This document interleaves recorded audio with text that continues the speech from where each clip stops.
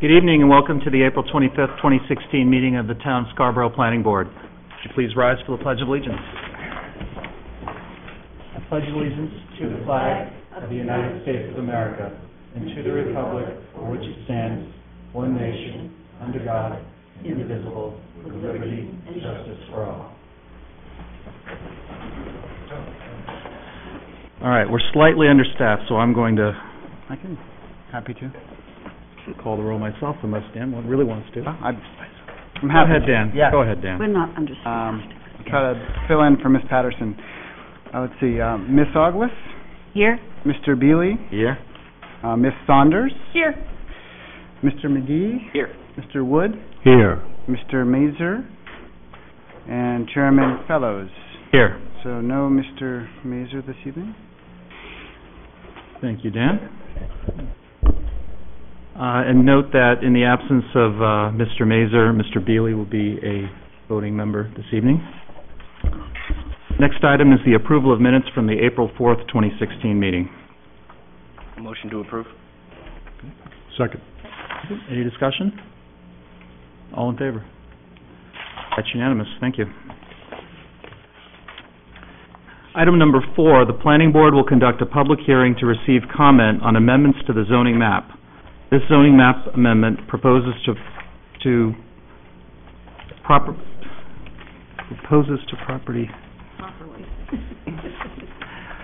relates to property proposes to rezone property identified on the Scarborough tax maps as U39 Lot 41 from General Business District B3 to Residential 4 R4.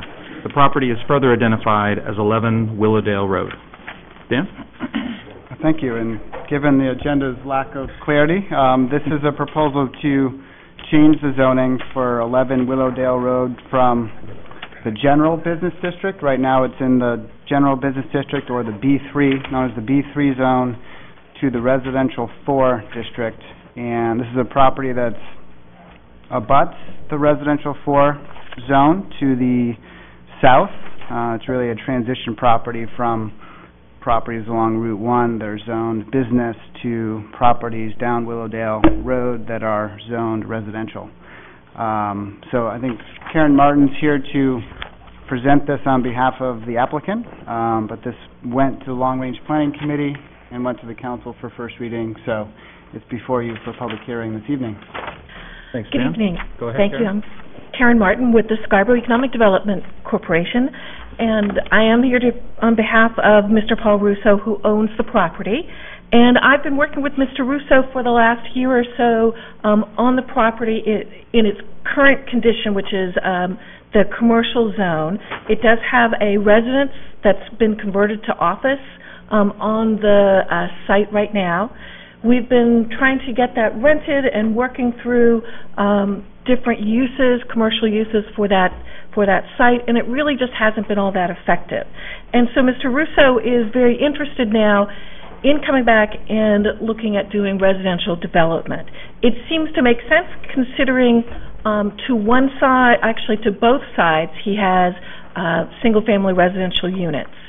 And across the street is still zoned B3, but this particular property does seem to have a lot of merits for going residential, and it is what the property owner would like to do.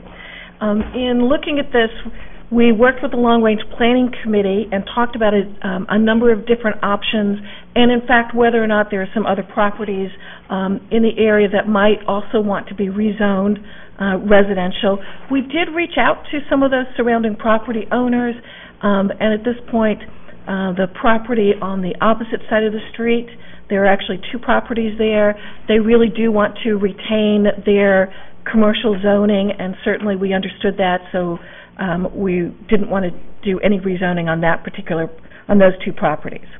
So again, this is a case where the owner would really like to do duplexes at this point, and that's really his plan, and it's pretty straightforward in terms of changing from the B3 to R4. Thanks, Karen. This is a public hearing, which I'll open in a moment. Just to reset the ground rules, anyone who'd like to come up and speak, just give your name and address and limit your comments to 5 minutes, and I'll open the public hearing.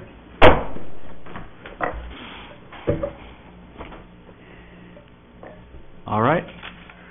Seeing no takers, I will close the public hearing. And we'll move on to board discussion. Susan, would you like to start off? Surprise. I'm familiar with the piece of property. I have met Mr. Russo a couple of different times. I think the idea is perfectly fine. I say that because I know that whatever happens, if this passes in terms of development, will come back to the board for review, because the land is a particularly interesting and challenging piece of property to develop. And that doesn't worry me because we'll see it. And with that in mind, I'm fine with it. Thank you. Roger? I don't have any problem with this. Robin? Likewise, no Thanks. comment. Hey, Ron? I'm okay. Nick? I'm okay.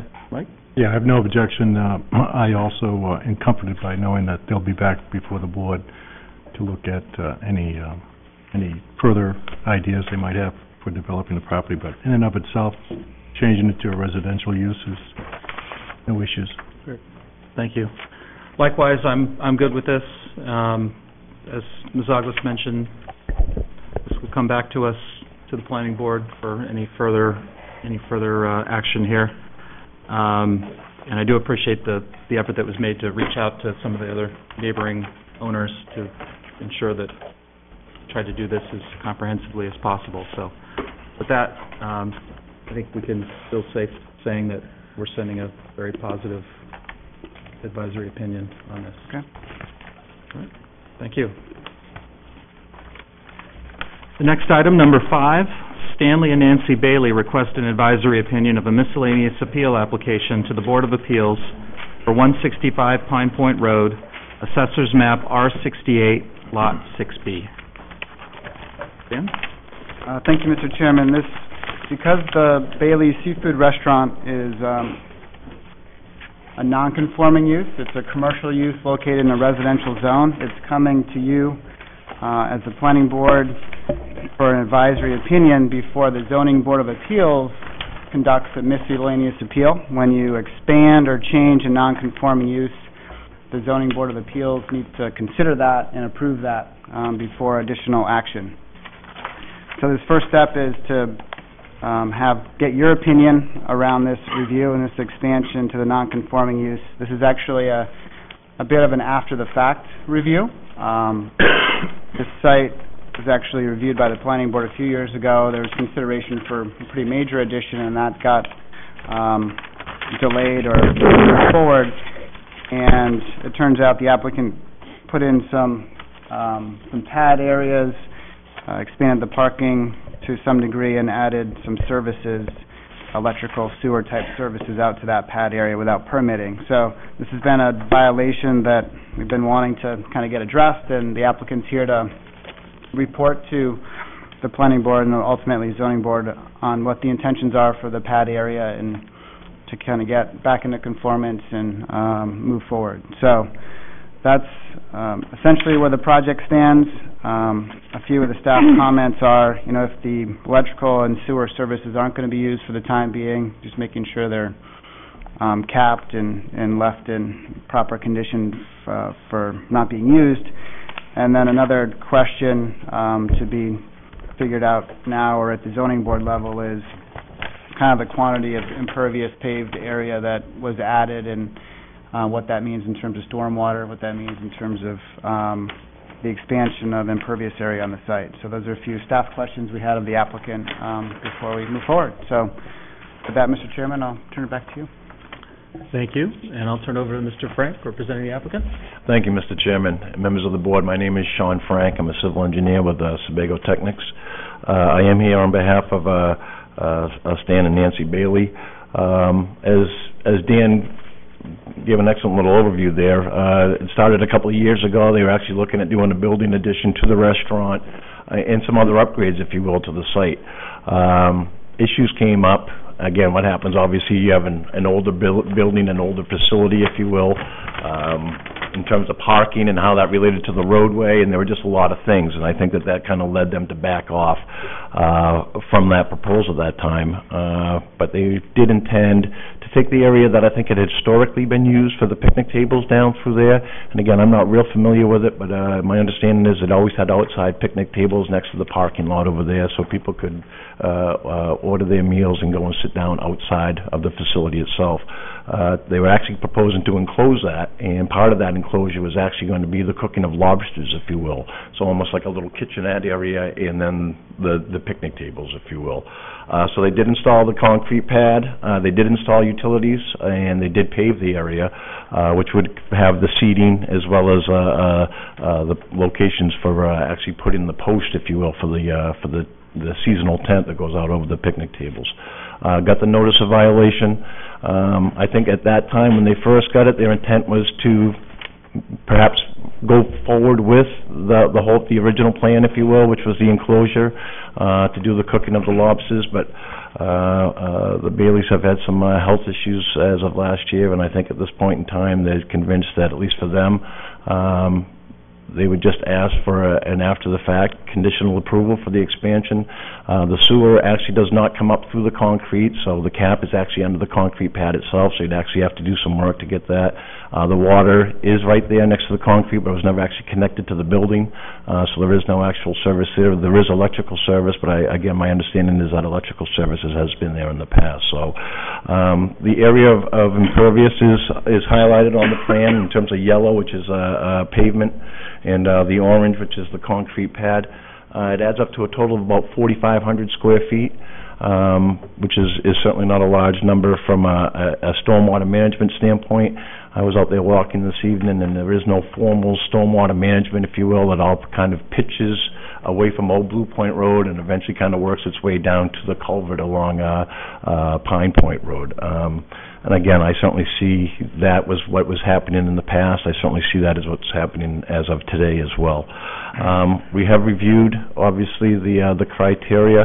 Again, my understanding was this area has always been used, or at least for a long time had been used for outdoor picnicking. So that really doesn't change. It's just the fact that obviously we do have additional impervious area there. The applicant wanted me to certainly state to the board that they understand that if any other changes occur out here, if they do want to use it for a more intensive type of use, so they would have to come back to this board for that review. But like I said, they would at this point in time just ask to allow the use for picnic tables. And like I say, as we review the criteria, we really didn't see it having any impact, if you will, on the neighborhood in terms of hours of operation, in terms of a major expansion associated with anything to the building, to the operation, to all those types of things. So with that, Mr. Chairman, I'd conclude my presentation and certainly be happy to answer any questions the board may have. Thank you very much. Thank you. First, we do have the opportunity for public comments. This is the first time this has been before us in this forum, so if anyone's so inclined, come on up. All right, seeing none. How about you, Mike? So am I correct in saying that had they not poured a concrete pad or paved the area, there would be no violation? Yeah, I think it was, and again, I think it was obvious. They saw the utilities going in, they saw a concrete pad going down, and again, the Baileys want to be perfectly clear. I mean, it was their intent. I don't, obviously they didn't understand the permitting part, but it was their intent to enclose that whole thing, at least enclose, that area, if you will, so they could actually have the cooking of lobsters. So certainly, at least from talking to the code enforcement officer, he saw that as an expansion of the business, if you will. And again, sure. I don't think you can argue that point from what the original proposal was. From the original intent, but what's before us really now is just barely meeting that criteria, I would suggest. Right, with the exception of they are also asking to erect a tent seasonally? Yes, it is. Again, as part of the pavement area that's right next to here, they actually have the supports within the pavement. And my understanding is that they've erected that seasonally for a number of years. They have already. And like I said, this just gives it more support or more firm support. But you're right. I mean, I think in terms of the proposed use, I think it's rather minimal in terms of the fact that it's been pretty much used for seating in the past, and that's what we're asking for in the future. Certainly, I can see from the town's standpoint, again, certainly from the code enforcement officer's standpoint, the need that this really should have come through prior to the work being done. I heard you when you spoke about the sewer and water not being used, but the electrical will probably be used. Would you not? Yes. And again, my understanding was the electrical was used, and I think it was more for like the lighting underneath the tent and that type of thing. So, but again, the hours of operation, whatever they have been, is no change associated with that. The days and the hours stay the same. And again, it has been my understanding that electricity was there. This is just more formal underground through conduit to the pad. Well, it seems to me that this actually enhances the use in many ways, including the safety of the pedestrians, et cetera, so I'm in favor of forwarding a favorable opinion. Thanks, Mike. Nick? Excuse me. They had 15 picnic tables, is that what I read correctly? Yes, approximately, yes. Is that an increase or a decrease? No, that's my understanding, it's the exact same number of tables they always had out there. Okay. Yeah, I don't have much else to add other than I'm okay with it. Next time around, I think we all learned something, right? There we go. Yes, history can be a great teacher. All right, thank you. Ron? Yeah, I do have a couple of comments. I'm sorry about the health problems, I really am. However, Sean, they came before us because they a year and a half ago. Yes. Because they wanted to do some expansion upstairs and so forth and so on, as well as downstairs. So they were well aware that what the sentiments of the board was at that time. We had some safety problems between there and across the way with the ice cream parlor and everything else. And so we expressed, I think, very, very openly and very clearly what our concerns were about the utilization of that particular piece of property. So I'm not saying that I'm against going forward because it's after the fact, but it does leave a little bit of a bitter feeling in my system where we had an open discussion where this all was discussed about the property, the use of the property, the expansion of the property, the problems with pedestrian flow, and so forth and so on. And that one aspect, I'm not sure there was 15 actual picnic tables out there. I may be wrong, but that seems to be a large number in comparison to what I remember. And again, I'd have to go back to my minutes to know the exact number. But there is still concern on my part about flow of traffic, parking, and the interplay between the restaurant and the ice cream place across the way. The pad's there, and so be it. And I echo what Nick just said, that going forward, I mean, we're here to do a job, good, bad, or indifferent. And when we give advice, I don't expect somebody to just disregard our input. With that, enough said. Sure. Thanks, Ron. Susan? I have no problem with bringing this, of voting yes in favor of this, but I also have to agree with Ron in that I hope a lesson has been learned in that we pay close attention to what's brought to us, and hopefully any move from here on in to change anything else isn't going to happen without coming here first. I'm not asking for, I'm just saying that's my opinion. My thoughts would be is that their understanding now is that the board would be much less sympathetic if they came back at some point in the future. I think that's probably a safe thing to say. In the meantime, I'm okay with it. Thanks, Susan. Roger? Well, I would echo the same thing as Sue and Ron regarding the permitting situation. But as far as I can see, what they're trying to do right now, even though it's an after the fact, that they're basically putting a pad underneath the picnic tables. Yes, okay, which have been there for quite some time. that's my understanding, yes. So I don't have a problem with what they're trying to do right now, but I do echo what Ron and Sue were saying. So, I think based on what you're saying, they understand that. I do believe And they do. hopefully we won't see something else popping up. Thank you. Robin? Sean, can you talk about whether or not there was any grading change as a result of the pad? If and it was, it seems to have been very minimal, because as you look at it, they added a little additional pavement right there to the edges of the parking, and then I would say that certainly they probably raised the pad itself just a little bit, but it certainly seems to have kind of tied, if you will, pretty much into the natural topography. Right off the back of the pavement, you're right back to Okay. natural grade again. And the stormwater flows off that portion of the site how? Kind of generally, if I can, kind of works its way down this way, Mm-hmm. and eventually kind of works its way underneath. But it's Oh, that's right, because you're starting to go up a hill, so Yes, it you flows are. back toward the It's- marsh that way. it's Okay. and it's not real well defined, at least. And again, I wasn't out there when it was raining. I was just kind of walking there this evening. But there seems to be general pitch, if you will, towards Pine Point Road. Okay.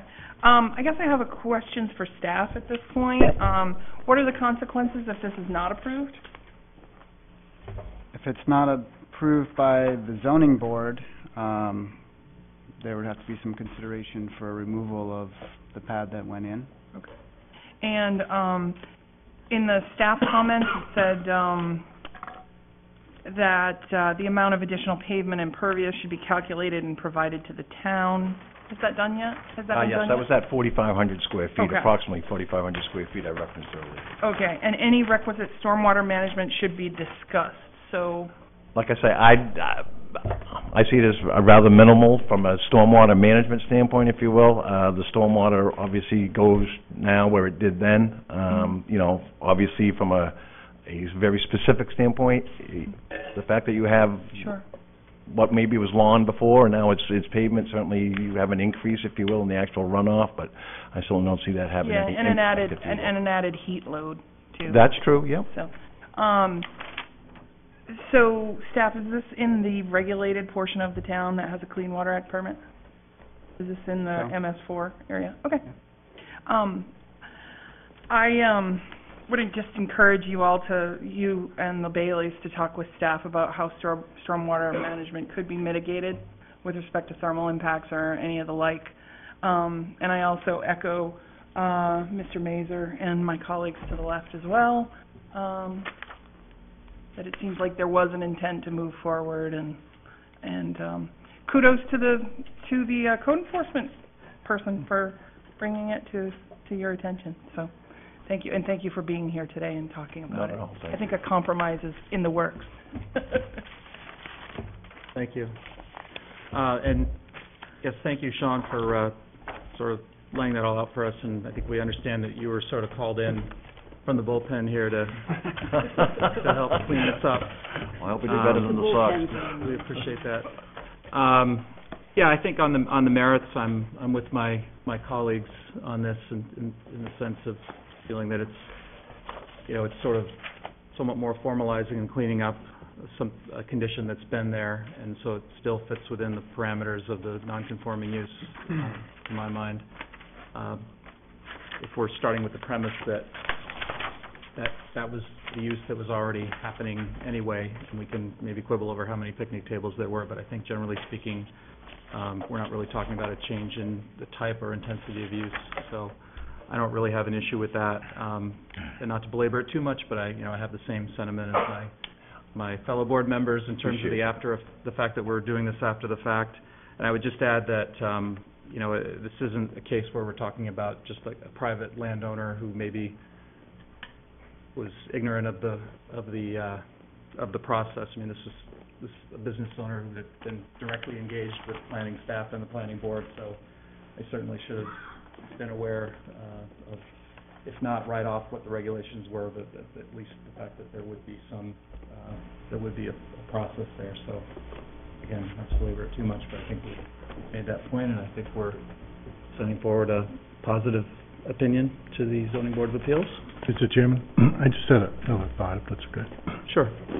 Sean, will there be any any kind of demarcation between the front of the parking spaces and the pads? Any kind of break? There's a curb stops there. They actually have curb stops within the parking lot, the spaces themselves. Okay, all right. You know, the individual concrete curb stops. Thank you. Thank you. Anything else we need to know on this one, Dan, for now? No. Okay. All right, thank you. Well, we thank you for your time tonight. We appreciate it.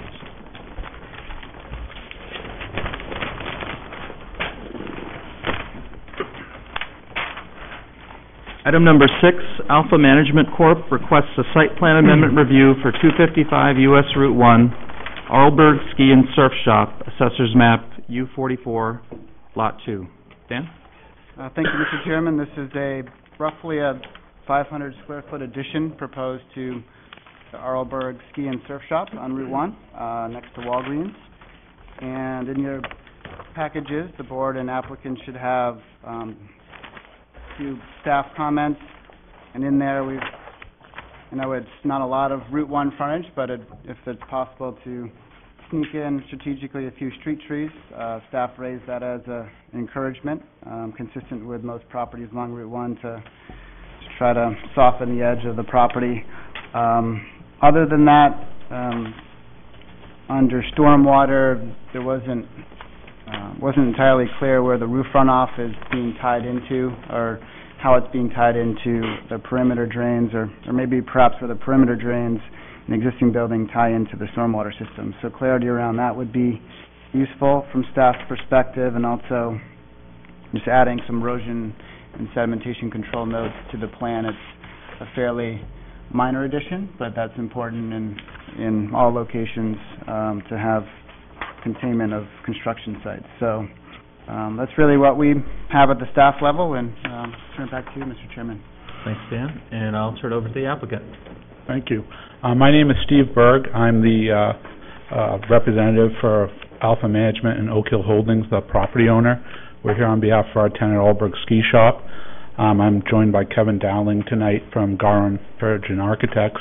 He'll go over the specifics of the plan, but in summary, as Dan said, it's a 500 square foot, roughly I think it's 480 square foot addition, strictly for storage use to the Arlberg Ski Shop. Access is through a controlled door, so it's not for the public. When they get their large shipments of skis, and they're doing a lot of paddle boards these days, which are like 10, 12 feet long boards, they have really no room in their building to store them. All the product is brought into their Freeport store and then transferred down here, so it's not big deliveries of these, but when they bring them down, they need a place to keep these things. And so that's what the impetus for this project is here. Kevin can go over all the specifics of the design and layout for the property. Thank you. Thank you. I think Steve and the chairman have accurately described the scope of the project. It's a very small building addition, completely storage. As Steve mentioned, it's almost entirely for the phenomenon for paddle boards. You've probably seen them stacked out there. They're ginormous, and there's nowhere to put them. With regards to the specific design of the structure, the new proposed structure, the finished floor will be set 4 feet below what the finished floor is of the existing structure. There'll be an internal stair, and there will be one door in between to allow access, and then one door facing 27 Gorham Road, away from Route 1, will be the main access point for loading things in and out. The exterior of the building will have the same cladding, a similar window pattern. We are proposing a couple awnings also to try and tie in with the old building. We do have it offset 2 feet. It might be slightly less than that from the face of the existing building, also to create a shadow line and add a little more interest rather than one flat facade along the facing Route 1. With regards to landscape and plantings, so far we are only proposing a modest planting around the proposed structure, shrubs, perennials. We are removing one significant tree, and we do plan to replace that in the remaining parking island. One of the real sticking points was the impervious surface for the area. The existing conditions already put the site not in conformance with the maximum impervious surface allowed. So that being said, anything that we added, we had to subtract from someplace else. So we subtracted it from as you enter the parking lot, right on the right-hand side, we're going to take a sliver of the pavement off of that, right near McDonald's, between McDonald's, make that a thicker lawn area. And then we're also proposing taking some of the pavement out back where some of the service accesses are to the back of 27 Gorham Road, if that makes sense. The very end of that service area, we're going to leave a 5-foot swath so that the doors still have a paved path to them, but rather than have a full access, full vehicular access lane back there, the very end of it will be chopped off. We do have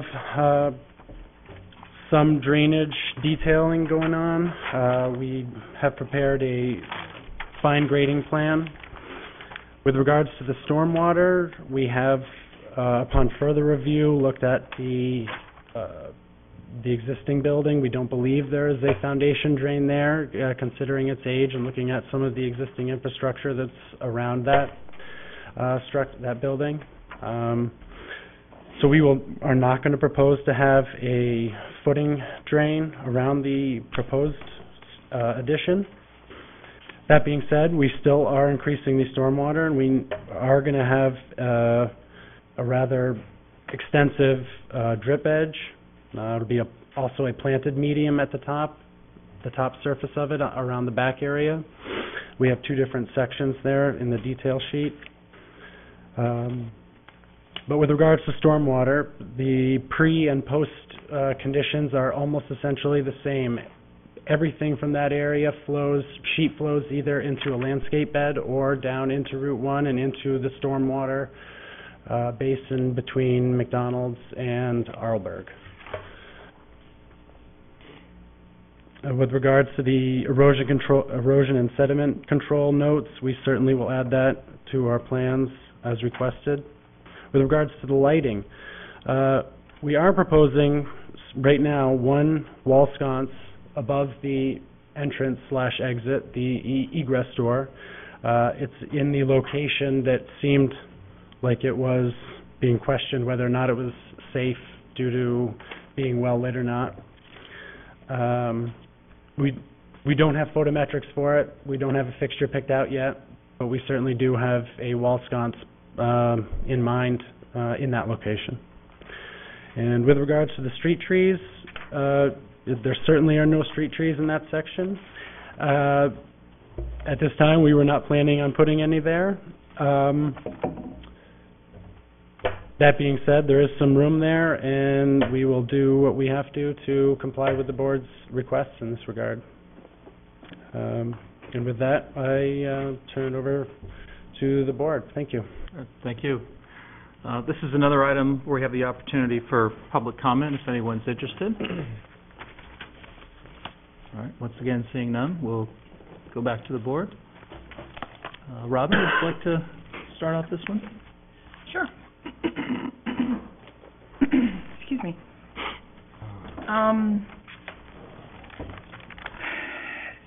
I did notice in staff comments that if the board agrees, the staff recommends that a note be added to the plan stating the intended use of the space, and that any change of the use of the addition would require a site plan amendment. I would definitely support that. Talking about the what you call the slice of lawn that's being added, kind of a thing to basically mitigate the impervious cover. Will that be raised lawn, or is there any opportunity to sink that and do maybe a rain garden or something similar? There's certainly an opportunity there. Or is this where the trees might go? It certainly could be where at least one or several of the trees could go. I'm not sure I would, let me do one thing. With regards to the rain garden, I'm not sure you'd capture a lot of water there. It seems like the water's not going to go there. It might hit the bottom part, but with regards to a rain garden, I don't see that as a particularly good use of it. But let me look at the drainage again. Okay. Go ahead, sorry. That sliver of land also contains a lot of the utilities running in from Route 1. The water line runs right there. So a tree wouldn't go there? No, not okay. well. Do you have any subsurface information, like how deep below the ground surface the utilities are at that point? The electrical is probably the shallowest. The water's down probably 4 or 5 feet down. But again, as Kevin mentioned, the way the water flows there, it runs directly down towards Route 1. It doesn't, the way the existing pavement is, and even removing some of the pavement, the water would not be running over in, towards McDonald's. And so the perimeter drain for the addition has been noted as connecting to the existing building drains. Can you point out where that's an inaccurate comment. There's no perimeter drains on the existing building. The building next door has gutters on it, but the Allberg Ski Shop does not have any gutters, and there's no perimeter drains for the building. Okay. Could you talk a little bit, maybe, do you have a grading plan here where you could talk a little bit about drainage and runoff?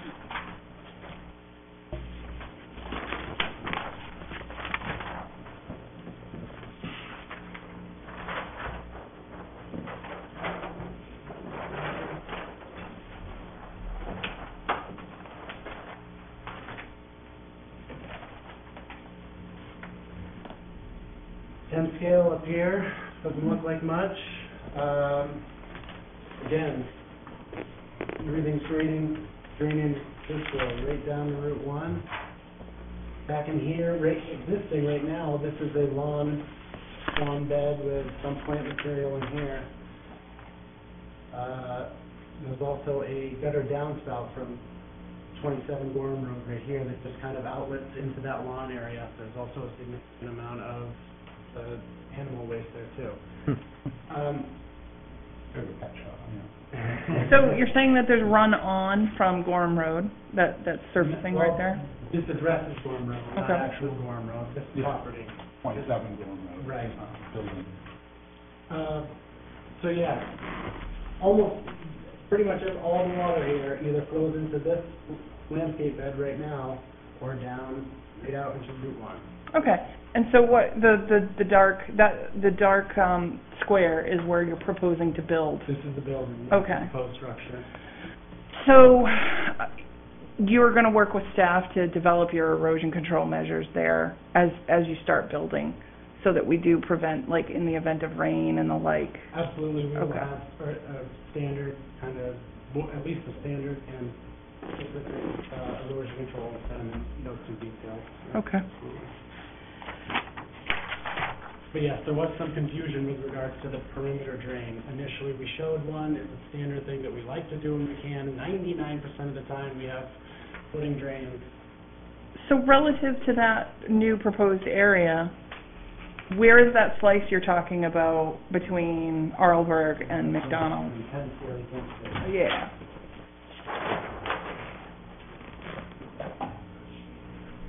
The slice is here. This is McDonald's over here. Yep. McDonald's, there's a slice here that we want to take, and then the other part that I was describing, back here in the service area, you leave at least a 5-foot path to get here, and we're eliminating the rest of that little hatch chunk. Okay, so that's the building like where Oak Hill Dry Cleaners and those are, exactly. Okay. I still see a rain garden or some other type of feature there possible, but I'll leave it up to you and the town to deal with the stormwater management. I certainly think you can landscape it, but I just don't, in terms of a rain garden, there's not much benefit that gets out of it. Every little bit helps, thanks. I'm done. Thanks. Roger? Actually, I think the addition looks really really good. And I think it adds quite a bit, especially when I look at the what's there right now. I think it's a big improvement for a little structure. And I think the landscaping that you're proposing looks fine as well. This was a high school at one time, the original building, right? No. I don't think it was the elementary school. I went to kindergarten, first and second grade. Oh, yeah. Oh, yeah. And why review? Okay. But I really don't have anything else to add. I think it looks good. Thanks, Roger. Susan, anything else beyond that little piece of trivia? Trivia? That was good. I know, I can always be counted on for trivia. Have you been to a reunion? Reunion? I don't go to high school reunion. Okay, just a quick question, a quick point about the lighting. There was a note that says that the police department questioned whether there was adequate lighting in what's going to become an alleyway. And Right. is that where it's going? Yeah, hopefully you can hear me over here. This area right between the existing buildings, there's an existing little alleyway here. There'll be further, made more of a cove, there'll still be a walkway between the two. There's separation between the two buildings. So not only is the back of the proposed building going to have a sconce over the doorway, but there's lighting actually underneath the soffits. You can't really see it, it's almost a covered walkway. Okay, that's why I was asking, right. But there's existing lighting in there, and we can further enhance it if it's... Okay. I just wanted to make sure it was going to be lit, because that was one of my first thoughts when I got this, was to go and take a look at what impact this was going to have on the building that's already there. And it looks like it's not going to have a major impact. No. It's not going to... It's a flat wall and... Is it going to cover any windows? No, it won't. That was the concern we had, too. There's a stairwell in the front that doesn't have windows. Okay. Has skylights, and they'll still And get the light. the pedestrian walkways will remain the same. Maintained, yeah. Seems fine. I have no idea what an awesome sinewy bark musclewood is, but I trust that it's going to be a fine replacement for that great tree that's going to be taken down. It's a beautiful tree that's being taken down, and yes, we're going to replace it with a beautiful With a lovely tree, large enough that we'll be able to notice quite quickly. That it's 2.5-inch caliber minimum, I think. Okay, there you go. The only other thing I want to say is that I really would encourage the street tree part. This has been an important focus for the town for a long time, and short of coming along and telling everybody who doesn't have a street tree, you got to plant a street tree, it's like when we have an opportunity, we say, would you please plant some street trees? So that is a request of mine, that you, and staff would be more than happy to work with you on all of that. I understand relocating the existing gas utility and underground line as necessary. I don't have to worry about that. You'll take care of it all. I don't have any problems with this. I think what really sold me on it is that you've done such a great job of integrating the architecture of the small addition into what's already there. And then because I get a chance, why do I come here every week, every couple times a month? Because I get to say things like, if I had my brothers, we'd take that sign down. But you're not making enough changes to get me an opportunity to say that. So, in the meantime, I think it looks great. Thank you. Thank you. Thanks, Susan. Ron? I'm just going to echo what Sue said. I think that they've integrated everything from the design to the stormwater. It's a small area, and I think that they're trying to do the best they can with the space that's been allocated. I'm okay with it. All right, thanks. Nick? I, too, am okay with what I'm seeing here. I agree with Sue, though, that I think a street tree would be a benefit. I think in a similar vein where Route 1's that corridor, and we look at signage, and any chance we have a chance to possibly encourage a business to change signage over to make it more appealing, we take it. And I think this tree in this circumstance is something I'd like to see as well. Thanks. Mike? Thanks. Is 27 Gorham Road and 225, is it under the same ownership? Yes, it's the same lot. 225 is the existing school. 27 does front on Route 1, but all the main entrances are on Gorham Road. And all these, I'm looking at sheet titled landscape plans, where it talks about existing impervious, et cetera, and parking spaces, is that incorporating the whole lot, or is that just talking about the ski? That is that particular lot as defined on the tax map right now. Yeah. And for staff, I'm curious, why, if the use changes, or maybe you can tell me what exactly you mean by the use of this structure, Right. they would have to come back. And we have a draft motion for the board to consider at the right time, where we added a condition that the applicant administrative review with staff, whether they have to come back to the board. Okay. But there could be a use change where they convert it into retail space or another space that might have a traffic implication. Right now, it's warehousing of merchandise where they're already getting deliveries. They already have paddle boards, so it's not inducing more traffic, but there could be a slight increase in traffic with the retail, that being retail sales area. It may not have any effect, and we wouldn't want them to come to the board if it doesn't, but at least to check in with staff to see if it does is the important point. All right, thanks. Where would this street tree, if planted, where would it go exactly? What are the options? What's on your plan? Very limited.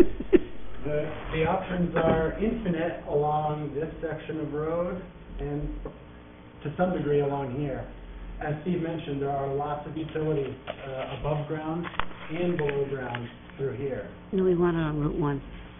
But, yeah, along the Esplanade here, I mean, that's where you guys want them. I mean, every 35, 40 feet. You wouldn't want to put it in front of the sign. You wouldn't want to put it both. Please. You actually might want to put it directly in front of the sign if I were to actually say that. But the sign doesn't face Route 1 this way. You really might want to put your tree right in front of the sign. Okay. All right. I too would suggest that where it's most appropriate to plant a street tree or two. And I too would like to say thank you for incorporating the addition so well with the existing building. I like the fact that you've set it back a little bit also, and it just makes it much more pleasing to the eye. So appreciate your hard work on this, and I have no issues. Thanks.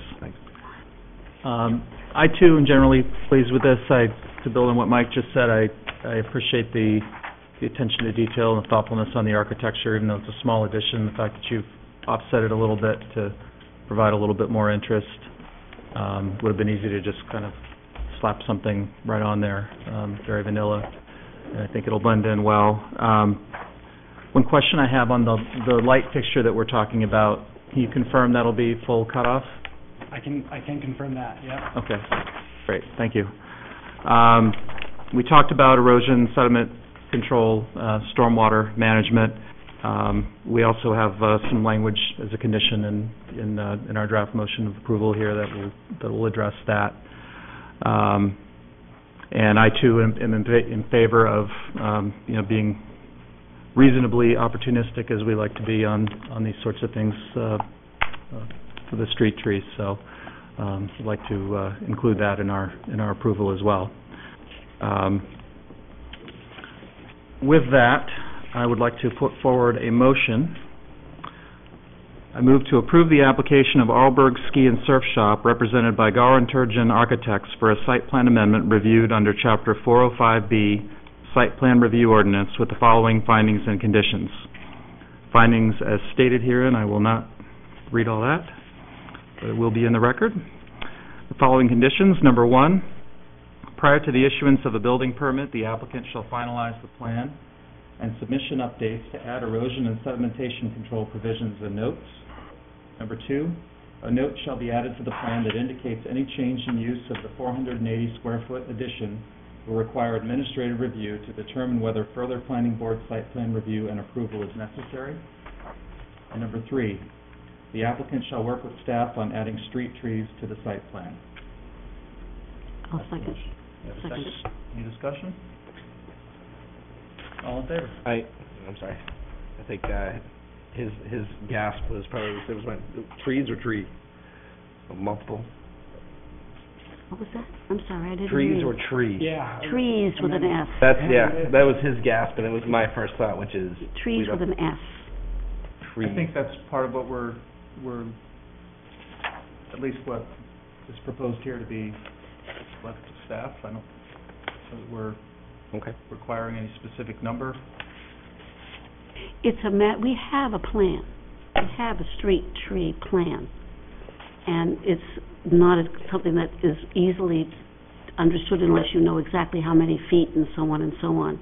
But staff understands all of that and will make sure that it falls under the umbrella of what is appropriate and what's not. I think there's only a few locations anyway, so I don't think we're going to be wrestling over 6 to 8 trees. I think we're going to be talking about one or two. Is it one or two, or All right. in that. Since we weren't being burdensome with it, being my concern. Fair question. All right. All right, so we have a seconded motion. Any other discussion? All in favor? That's unanimous. Thank you. Thank you very much. Thank you very much.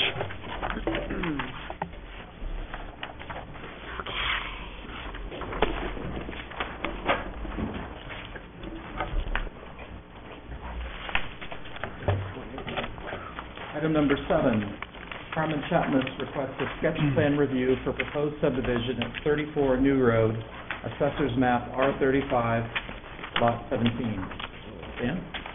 Thank you, Mr. Chairman. This is a sketch plan for proposed subdivision off of New Road. It's an interesting site in that it's a lot of acreage, but it's also there's a lot of constraints on the property. There's a fair amount of wetlands, and I'm sure Mr. Allen will get into the history of the property, but there's some man-made ponds that take up a fair amount of space. So it's an interesting property in terms of laying out a subdivision. It's in the rural district where conservation subdivisions are required when there's a presence of wetlands. So they're certainly required in this case, and that section of the ordinance really promotes wetlands to be in common open space, as the board knows, and lots clustered away from them, and also emphasizes avoiding filling wetlands when at all possible. So with at the sketch plan stage, it's really a key time to try to decide, okay, where are the best access points to the upland, how is the property being accessed, and where are the lots being laid out. In addition, and I see there's a map of the Red Brook watershed up before you. It's also a property located in the Red Brook watershed, which is the town's really priority watershed in terms of our restoration efforts. It's one of our urban impaired watersheds. So we have a management plan that's been in existence for 4 or 5 years now around how we restore the watershed, and part of that involves kind of preservation of headwaters, and this property has some headwaters in terms of some wetlands and ponds that are feeding down to Red Brook. So another consideration in terms of, how to best lay out the subdivision to kind of buffer the tributary streams and enable it to be developed in a way that's not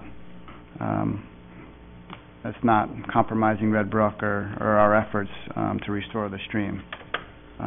So that's kind of the background around the regulations that may be dictating how exactly development is laid out on the property.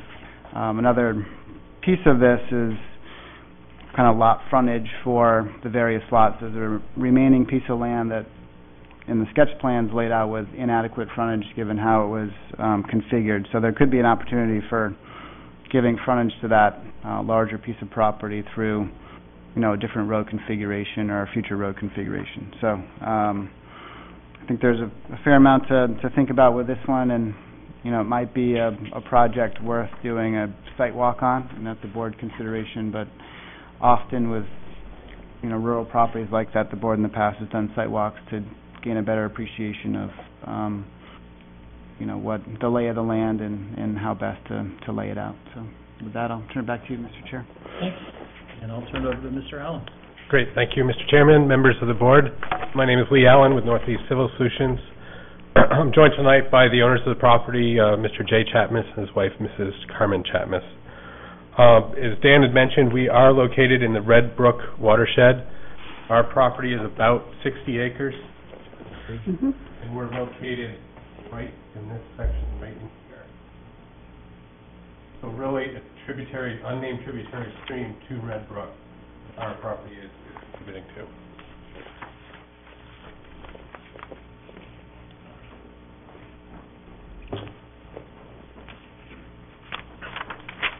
So we are proposing 6 required conservation subdivision lots accessed off of a private way approximately 1,200 feet long off of New Road in this area. This segment of the property is what we're proposing to be located in that conservation subdivision. We're proposing to keep this property as the homestead lot. This is where the house and the Chapmases live presently. That's to remain. This piece right here is a proposed outsale, which would meet the base zoning, the RF zoning, so it would be more than 2 acres in size and get its frontage off of New Road. The site contains all these blue spots here are dug ponds. Those ponds were dug in the 1950s and were used as gravel extraction pits. That gravel was in turn used to construct I-95 and portions of I-295. So back then there was no regulations of water table. They just kept digging while it was good, and they dug below the water table, and hence they filled up on their own. So all of this land, we've had Jim Logan out there looking at this soils, taking test pits everywhere. He's saying the entire site at one point, probably in the 40s, 50s, 60s, was disturbed and has been left since that time and has kind of evolved into what you see now, which is these dug ponds. There's outlets to these ponds that were dug channels that are now streams. Of definition, this is the only stream on the property. What you can't see is this little gap right here is actually a culvert that acts as the overflow for this pond. And if you look, these are very straight angles for a pond. It typically wouldn't be that straight, but it was a dug pond. Is now classified by the DEP as a stream. One of the, I don't want to say requirement, but one of the goals of the Red Brook Water District is to avoid stream crossings where possible. So although we have impacted some wetlands along the way to get into the site, we have not crossed the stream or impacted the stream. And in fact, what this yellow line here shows is a 75-foot buffer on either side of that stream that we're proposing to maintain.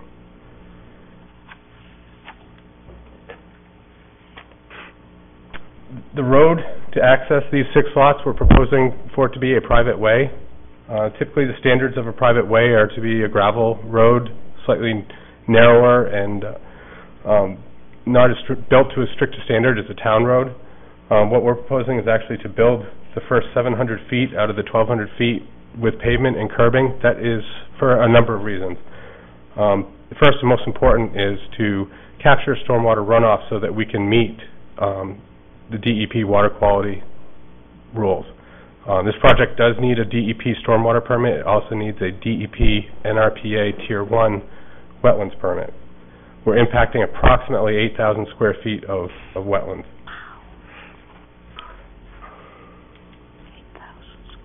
So the first 700 feet will be paved and curbed. In this upland area right here, which also happens to coincide roughly with the low point of the road, we're going to treat our stormwater and under-drain filter pond, which is a best management practice recommended, one of the best management practices recommended by the DEP. The remainder of the road we're showing is gravel. Not saying that couldn't be paved down the road, but for right now it's going to be gravel built to town standards.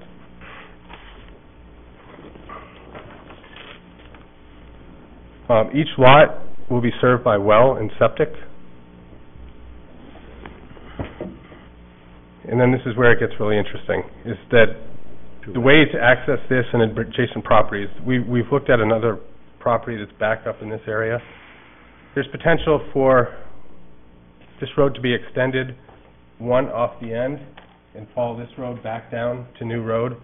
Also where the hammerhead is, there would be required stream crossing, but there's some good land up here. This property up here is actually landlocked. It has no frontage. So that's something, it's owned by an estate right now. It's something in the future that could possibly happen where this extends out. It's about 1,150 feet here, so that would leave another 850 feet you could extend that road without meeting the maximum length of a dead-end road. Just something to think about. There's more than just this. There could be connections. I mean, at some point this could be sold and this road could be looped back around down to New Road. With that, I'm sure I've stirred up 100 questions. I'd be more than happy to answer them.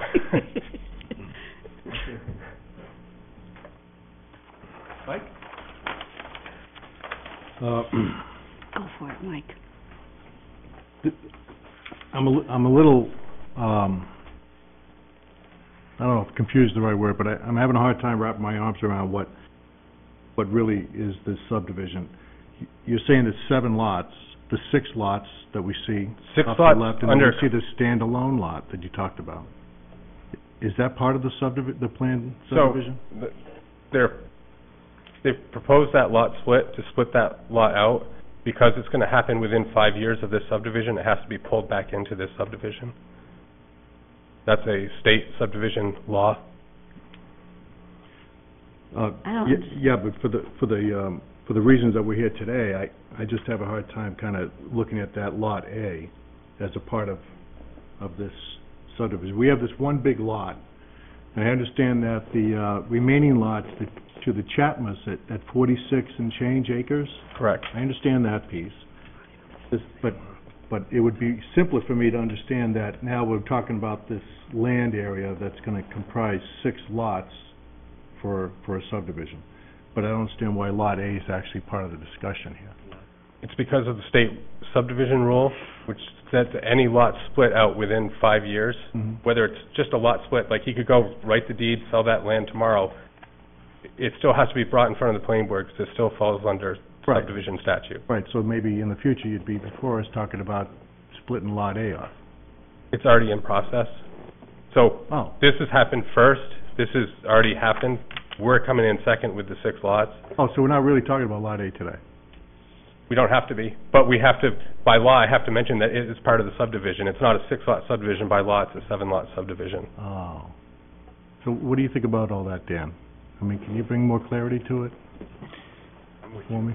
What's this frontage thing? Yeah, I mean, I think it's, perhaps you're thinking about it as a different project in that it's not related to the proposed road, but it's all part of the same parcel, and therefore, there's actually 8 lots. I mean, if you count the existing house lot, the homestead lot. That's a lot as well. And so when the board looks at a subdivision, 3 or more lots being divided, you have the ability to look at the entire parcel. You may find it acceptable to have a lot, Lot A off by its own and not really commingling with the project, but you have the ability to look at that and decide whether that's the best configuration for subdivision on this land. Okay. Would you explain, not to interrupt, but would you explain the last note in terms of that? Which, on the staff comments? Yeah, staff comments, the last one that talks about the frontage and how Lot A affects the frontage? Yeah, right now, this large property has 2 areas where it connects to New Road. There's an area down, I guess, is that south, Lee? East and west. Okay, so west side is where the proposed road is, and then the east side is where the driveway for the remaining land comes off. There isn't 400 feet of frontage along that east area on its own. Lot A? Well, Lot A is proposed to have 200 feet of frontage, which meets the requirements, but then it makes the remaining land have inadequate frontage because that has less than 200 feet of frontage where the driveway is there. Okay. And frontage needs to be counted along a continuous line. You can't provide bits and pieces of frontage to add up to 200 feet if it's separated by other properties. So that's the issue around Lot A. It's really creating an issue for the existing lot in terms of not having adequate frontage. Does that help? Yes. Yeah. So, where are we? Are we back Okay. So it looks like there's an issue with how Lot A affects the remaining frontage on the 46-acre lot. Correct. Okay. So I imagine that you're working on some solution for that. We have a couple in mind, yes. Okay. Are we going to hear about As far as the 6-lot piece, you said that something that I thought was contrary to my understanding was that a private road does not need to be built to town standard? It doesn't, as long as we're serving 6 lots or less.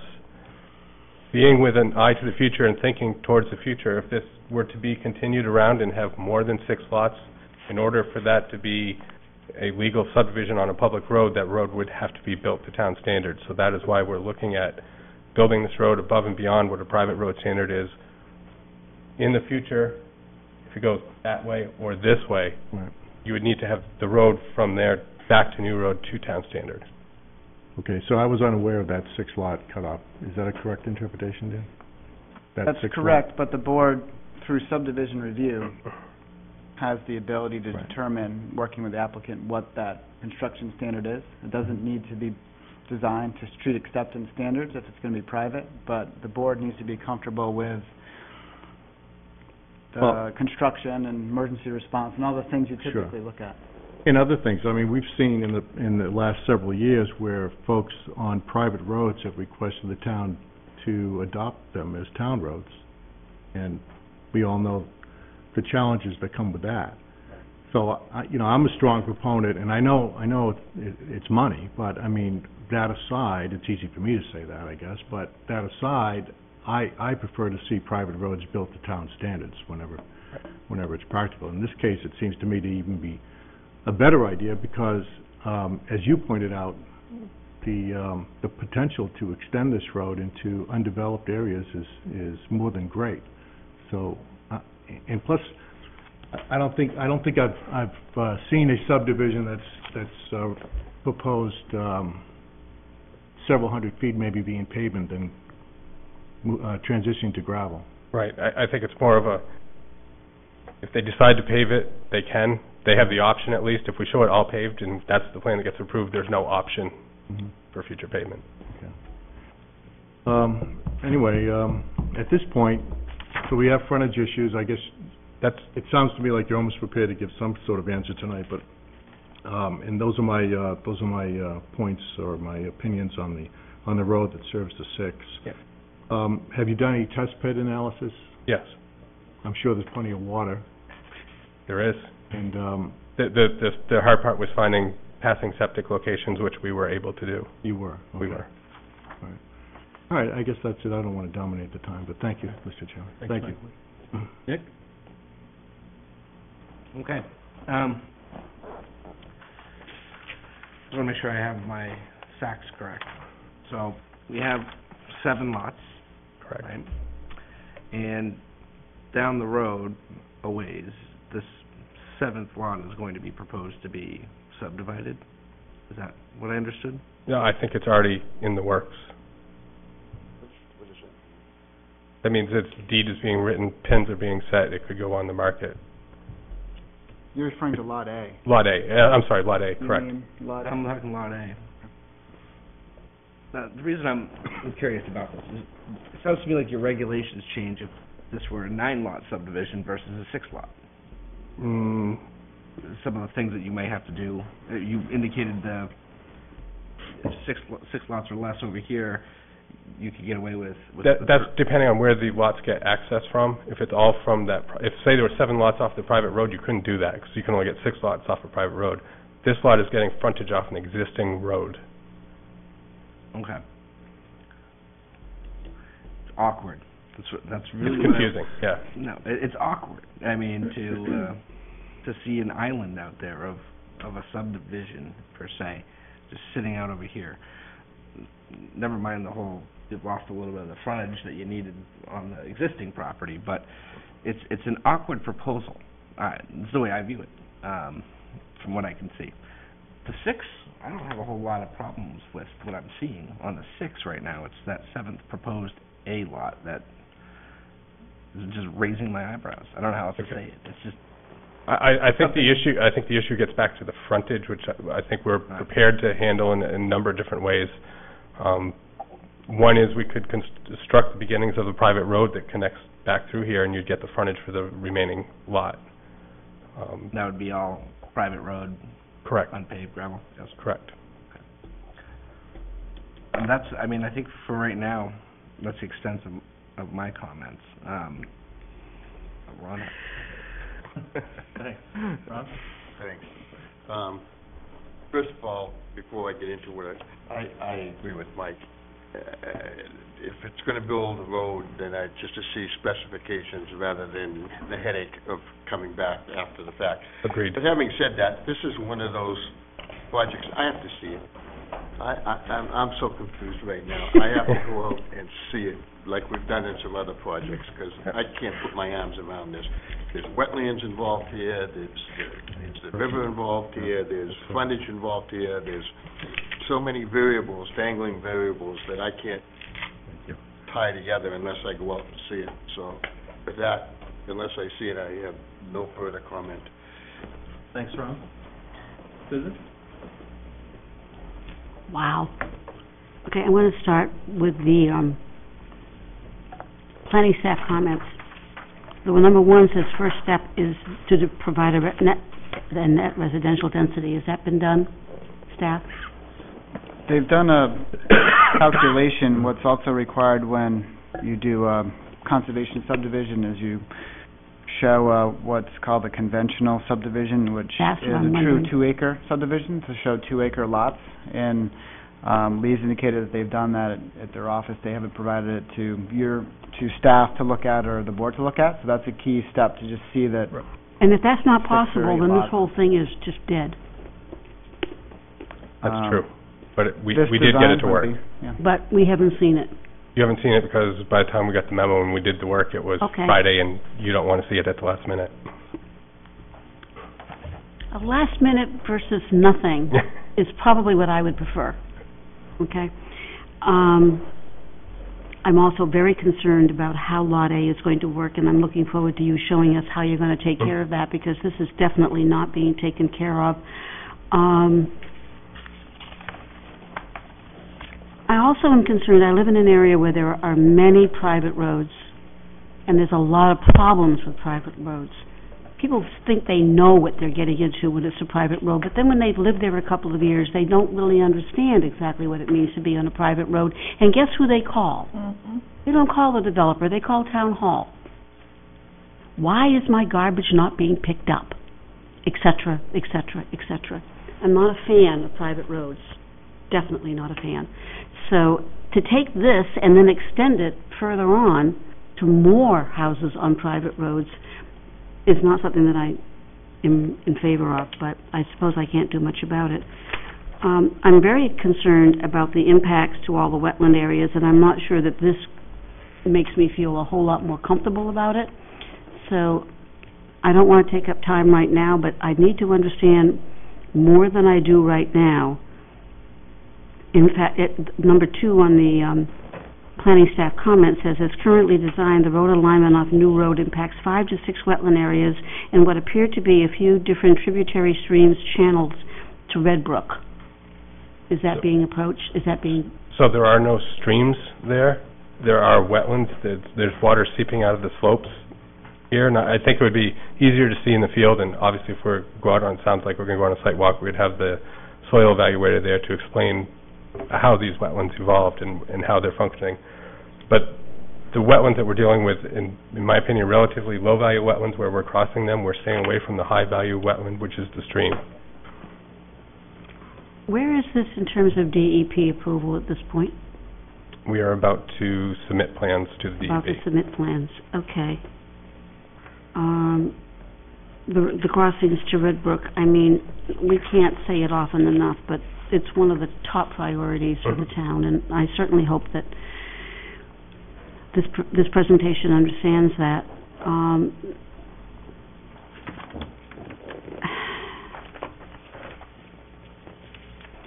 And I'm very confused about what you think you're going to do about the frontage. It was given to us this evening by saying that this is I've been on the board a long time, and I've never seen anything quite so confusing. And I'm not dead set against it, but I have a lot more questions than I have answers. So I'm going to leave it at that and move on. Susan? Yes. Okay, thanks. Oh, you're welcome. Roger? Thanks. I don't have any problems with lots 1 through 6. I tend to agree with Nick on that. That looks okay. The only question I have is, can that road be built right there along the property line like that? Sure, that's one edge, the property line's one edge of the right-of-way. If you go 50 feet, the other side, that would be the other side of the right-of-way. No problem there then? No problem. Okay. I just have some general questions about the overall place here, the area. Before us previously was another development off of Gorham Road, a major. I think it was 289. Was it 289 Gorham Road? I think there's 2 developments in there. You know, the big Grondin property? 299? 299? I think so. Do you have any idea where this falls in Yeah. relationship to that? Yeah. I know the other one is right across from the golf course. Yes. Right. So the golf course is right here, Yeah. and their property is right in this area right here. Yeah. We're up in this area. Okay. Because when we're talking about that development, we're talking about a potential road going up to New Road. Would this property, would there be any, would it make any sense for this property to have that? We're, I think, on the other side. Here's New Road right here. Okay, you're on the other side. We're on the other side of New Road. Okay. Yeah, and the Grondin property, a potential road would be connecting 114 Gorham Road to Running Hill Road. Right, and this is on the other side. Not tying No. to New Road. No. So Running Hill Road's here. I think that proposal goes straight across Right. Running Hill Road up in this area. This one comes off. Right, and it's different All right. zoning. Okay, all right, I'm sorry, okay. The other question I had is, would there be, and this is just for staff, would there be notes on this if it was approved, so that property owners would know that potentially that there's going to be other roads connecting, that these roads could be extended and there may be other development somewhere along the line? Just so, for the purposes, so people don't buy these homes thinking that this is the road that they're going to have, and then all of a sudden find out there's going to be another 10 homes built somewhere else, and there's going to be a feeder road going right through here. Right. Well, the road right-of-way, the road layout would need to provide connections to the abutting properties, and that's done often in town, and that doesn't prevent new homeowners from not liking the road extension No, I in the understand, future. But, yeah, I mean, it's generally plans are designed to make it clear that future road connections are possible or are likely, and that would be the same case here, if that's the design that the board ends up with. But it's still hard to prevent the concern that arises 5-10 years down the line. Sure, yeah.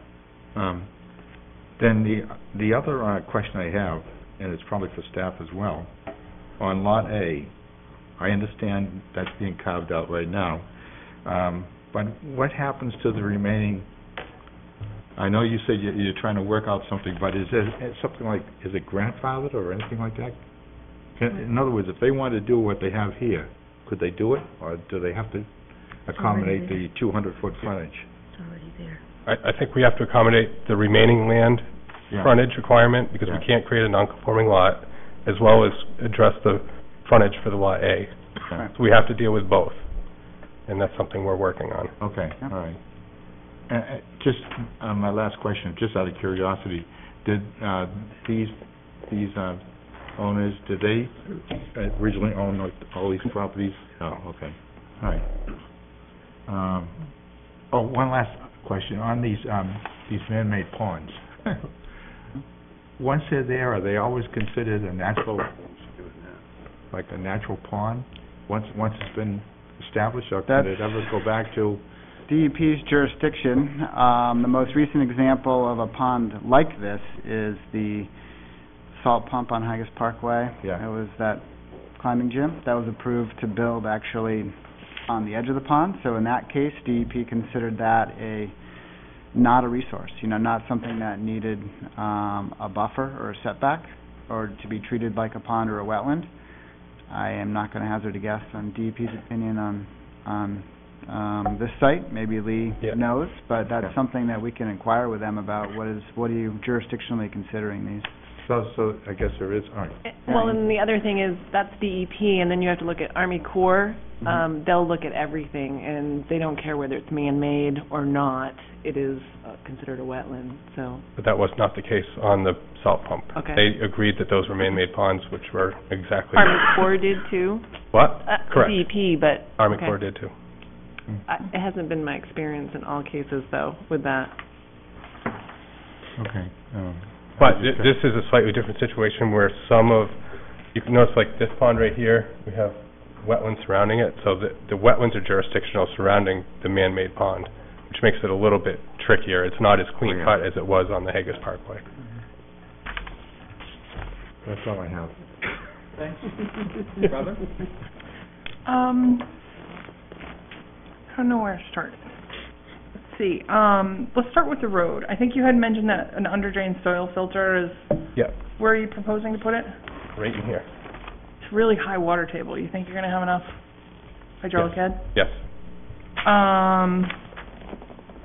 The private road, I also agree with my colleagues that if there is some idea, any inkling to extend this, meet town standards. Yeah, that's where we're headed. I do appreciate you putting the Lot A on, despite it being confusing. You get the larger common plan of development, so you understand what all the triggers are, which brings me to my next question, which is, what did you say the proposed impact to wetlands was in square footage? It was approximately 8,000. Okay. I feel like that's low. So I think this would be a good site for a peer review, especially considering the importance of the headwaters of Red Brook in this area, kind of thing. You're saying a peer review with the wetlands? Yes, with the wetlands. Sure. And you mentioned Jim Logan went up and took a look at that. Yes. Can you tell us who Jim Logan is? Sure. He was formerly of, not Prince, but he was formerly of Alfrick and Associates. He's now out on his own with a firm called Longview Partners. Okay. And what was he evaluating for?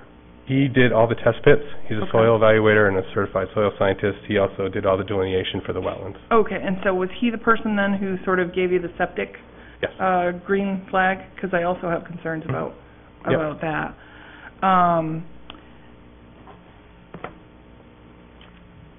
I also have concerns about the application of a conservation sort of subdivision here kind of thing. I think we're pushing it to get 6 lots over here. Like, I think that something could probably happen, but I'll just leave it at, I think that we really need to keep in mind the value of the headwaters of Red Brook in this instance, and understand the real sort of hydraulic and hydrology going on up here. I also would encourage you to put the conventional subdivision analysis in front of the town with the conventional 2-acre lots.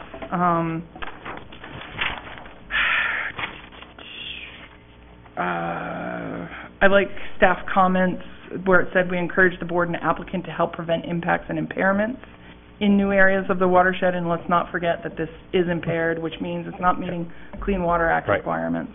And that's where I think with what we're proposing, what the DEP requires and what we're proposing to do for stormwater treatment would actually be an enhancement here and not a detriment. How is it an enhancement? All this water that has been running out of these ponds, these are all dug channels that were coming out of these ponds.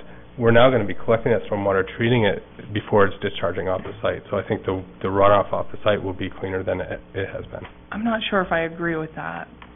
But have you given any thought to the 75-foot buffer that the staff comments have talked about? Yep, that's right. We're showing that yellow line. So this is a stream. So we're protecting that, buffering it here. We're preventing any building in here. Okay, so it's like the setback pocket on that northernmost lot. Yeah. We push it. Okay, you push it down. Okay. What's the jurisdictional setback for wetlands? Is there any, staff? There's a town-imposed 25 feet. Yeah. 25 feet? Okay. 25 feet of no disturb, and Right. then there's a 15, 15-foot building right. setback to that 25 feet. So to a structure, it's 40 feet. So that's, you're seeing the 25 feet to the property line and the 15 feet here. Mhm. In other places, we've tried to increase that and keep as far away as we could. So on my plan, it's looking like a lot of the green that you have there is indicated in wetlands. Correct. But you notice Okay. the stream above. So what happened is when we submitted this plan, he hadn't finished doing his wetland delineation, and so these wetlands up at the top of the page here were something he'd just finished in the past week. But above the northernmost lot there, where you said where the 75-foot setback is, and the culvert transmits the overflow from the Here? pond, Yeah. you called that a stream, though? A portion of the stream? This is considered a stream, and when he was back out there, I said, you need to look at these and tell me what are streams, what aren't, and he said this definitely is a stream. Said the remainder of the lot, there are no streams. And when you say he, who was Jim Logan. It was Jim Logan. Yep. So he's a soil scientist, but not a wetland scientist. There are no certified wetland scientists in Maine, only in New Hampshire. But there is a difference. Right. Now stop. Thank you. Thank you so much, Cory. Thank you. One quick comment which I forgot to make. I really want to also encourage us to have a site walk on this. Season is right, and this is really something I'm going to have to get my mud boots on and go take a look. Right. Thank you. And I'll start off by picking up on that. I absolutely agree. We have had a few other projects that have had somewhat similar challenges in terms of getting our heads around how things are laid out and where things are wet, how things flow, just general proximity type things. So I think it would be a good idea to get our boots on and kind of walk around and, you know, make sure things are staked out strategically so that there's some frames of reference. I think that would go quite a ways toward helping us sort of get a feel for this. You know, as Susan said, there are more questions than answers right now. That's not all that unusual at sketch stage. It has been helpful to get this background. I think by their nature, these conservation subdivisions, it seems to me more often than not, first time we see them, they look impossible. Because you're just trying to squeeze things in, no other way to put it. And I think at some point it's hard to say where that line is. I think sometimes it gets beyond that line and it's trying to fit a square peg in a round hole, and that you're doing more potential harm to the resource and possibly creating drainage and other water issues for future owners there. I'm not saying that's the case here, but those are things we have to think about every time we go into one of these, just based on past experience. And as has been noted before, we're just based on what's available and more or less buildable in town. We're seeing a lot of these proportionately in relation to other types of subdivisions. So I think it's been pretty well established that, you know, we've got to see what your thinking is on lot and how you may solve that frontage issue and sort of how that all fits together. I will also echo my colleagues in calling for, and it sounds like you're already on board with that, having the private roads be up to town standards. You noted the DEP process. One thing that I might suggest, and I know that Saunders suggested that there be some peer review for wetlands. I'd like to suggest we sort of task staff, if they're comfortable with continuing that conversation with the applicant and sort of looking at what the options might be. It sounds like the wetland delineation, your own wetland delineation, is still kind of a work in progress, and just sort of see where we end up with that. And one thought along similar lines, and we mentioned the Grandin project, which obviously is a larger scale. I don't know if this is something that merits having the Conservation Commission take a look at. Again, it's not a huge project, but given the sensitivity of the Red Brook watershed, the fact that we're trying to work them into our process, and I think this would be the appropriate stage to do it. So I'd like to suggest that, and that's something else that the applicant can discuss with staff and circle back as needed on that. And make sure we've covered all the bases. I think we have. Obviously, we'll want to see that conventional plan. Yep. And I understand, I mean, we've generally made clear in the past we don't like to get things at the last second, so I understand that. Reasoning. It's good to know that it's been done, and we'll just look to see that vetted and take a look at it ourselves. Yeah, I mean, I again, it looks daunting, but we've gotten there on other proposals, and we may get there with this as well, and we'll just see how it all comes together. Is there anything else you need from us? Just, are you going to schedule a site walk as a board? Is that something you're going to do now, or are you going to rely on staff for that? I think we would do what we've typically done, and have staff follow up with us offline. Okay. And coordinate with the applicant, obviously, and we'll put that together sometime fairly soon, I would think. Sometimes, in the past, the boards decided to do them before regular board meetings, and this time of year, there's really enough light to do that.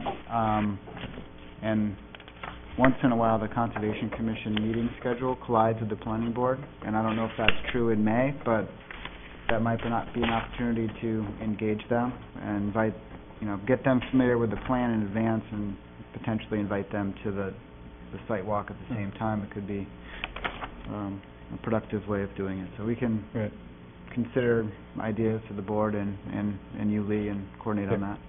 Sounds good. Okay. Great, thank you. Thank you.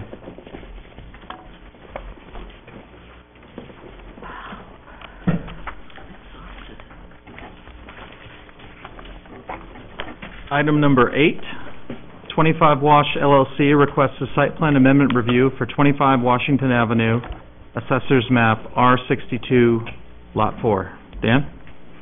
Thank you, Mr. Chairman. This item was before the board, I believe, to your last meeting. They've since updated the plans, and just as importantly, they've submitted a companion subdivision plan amendment. That was something that wasn't submitted last time. That was important for this project. There's some land being transferred from the abutter to this property owner to move forward with their project. At this point, staff generally is satisfied with where the plans are at. Stormwater management, there's a few remaining items that need to be reviewed one more time by Woodard and Curran, our engineer, but they can be handled as a condition from our perspective.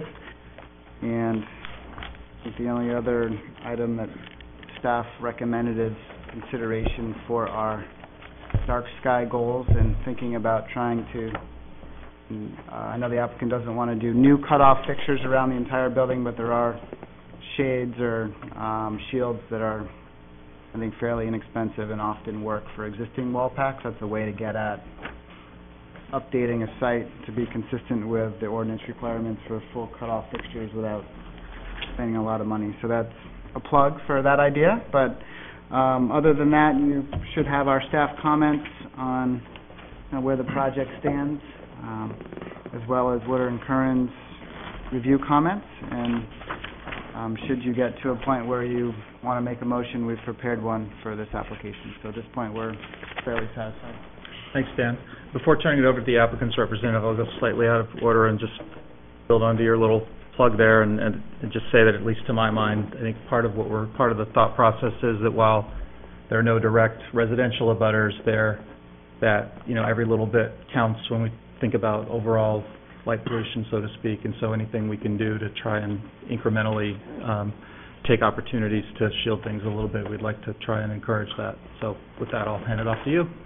Great, thank you, Mr. Chairman. Steve Bushy with Stantec, here on behalf of 25 Wash LLC. Joining me is Mr. Jesse Abbott, a longtime property owner here in the town. The location, as we outlined here a couple meetings ago for you folks, at 25 Washington Avenue in the Industrial Park. So this site plan shows Washington Avenue right on the corner coming in from the Manson-Libby side. Public Works is just down to the south of us, and the Maine Lake Karting facility is over just to the east of us. And the proposal basically is for a parking lot expansion. They have a parking capacity issue on the property today, and they have some vacant land here just to the east side of the existing building, the building being about just under 20,000 square feet in size. They have an existing parking area here just off of Washington, but some of that is bisected by a loading dock area here. The tenant is a very busy tenant with a number of employees, so they're interested in getting this parking lot expansion. The expansion will require a transfer of property from the Manley Karting property, which is Lot 7 of the original industrial park, and this is Lot 4. I'll note here that in the agenda it says site plan approval, but we're also here asking for an amended subdivision approval, and as Dan had suggested, we had previously not submitted that amended plan, and we now have made that part of the record, so we would hope tonight, if you are to take an action, which we hope you will, we'll be on the subdivision side of things as well. So we have that small transfer of land here. We've provided you evidence as to what it does for the Lot 7 area. Interestingly enough, Lot 7 on, in 10 seconds here, Lot 7 itself had an amended subdivision piece a number of years ago where they took some land from an adjoining piece on the other side of their property. So there's been some amount of line shifting, so to speak, on a few of the lots down there, and that's not unusual, I suppose, with various developments that have taken place over the course of the industrial park's history. So the plan here is for this parking lot, very traditional 90-degree parking layout, single bay, so to speak. We are asking for approvals from you folks to allow what would be 2 driveway locations. So again, here's the existing driveway off of Washington, and we're asking for a second driveway entrance into the parking lot area here. And given the proximity and use of the loading dock area here, we felt that this was a better and more easier route for access into this employee parking zone here. So we are asking for a waiver from you folks for driveway separation and the number of driveways to the property, and we hope that you will find that the new driveway will not result in any particular undue hazard or traffic congestion, certainly given its proximity here to the very south end of the industrial park. Traffic is relatively low. I think the traffic peer consultant has agreed with that idea. A couple of the other things I'll point out, particularly on the site plan, and it was an outcome of the comments that we heard from you folks at the last meeting, and that was how access from the parking lot here for those who would be parking their vehicle getting into the building. And we have an existing door here. Primary entrance has always been right over in this location here. Been working with the landowner and the tenants. They've concluded that this door here could be used as that primary entrance. And in fact, by providing a sidewalk along this side, we really avoid what I believe was the comments from you folks about folks having to walk across the loading dock area to get to that access door. So I think we've addressed that in terms of pedestrian safety measure of their being able to walk in from the parking lot in that regard. So I'll also note that the building expansion, which we had talked about a little bit, that really, though, is not to be made part of this particular approval process tonight. We wanted to, though, let you folks know that there may be, in some point in the future, an opportunity to expand the building there based on the tenant needs, and that's what we're looking at. It's not a very big expansion space, but that could be possible, but we'd have to come back to you folks for an approval in that regard. But it's shown on our drawing still.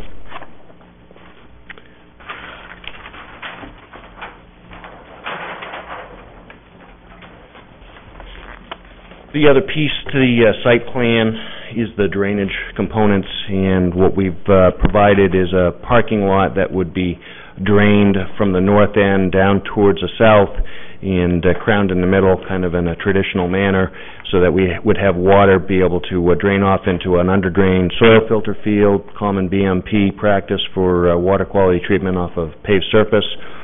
It's a little tight based on vertical grades and so forth, but we can make it work with a filter field here and a filter field on the other side. Ultimately, the water drains off into a drainage ditch along Washington. There's a culvert underneath the driveway to the neighbor. Water ultimately goes down along the ditch along Washington, crosses back underneath Washington, and goes out behind the Public Works facility and towards the Willowdale and ultimately the river in tidal conditions.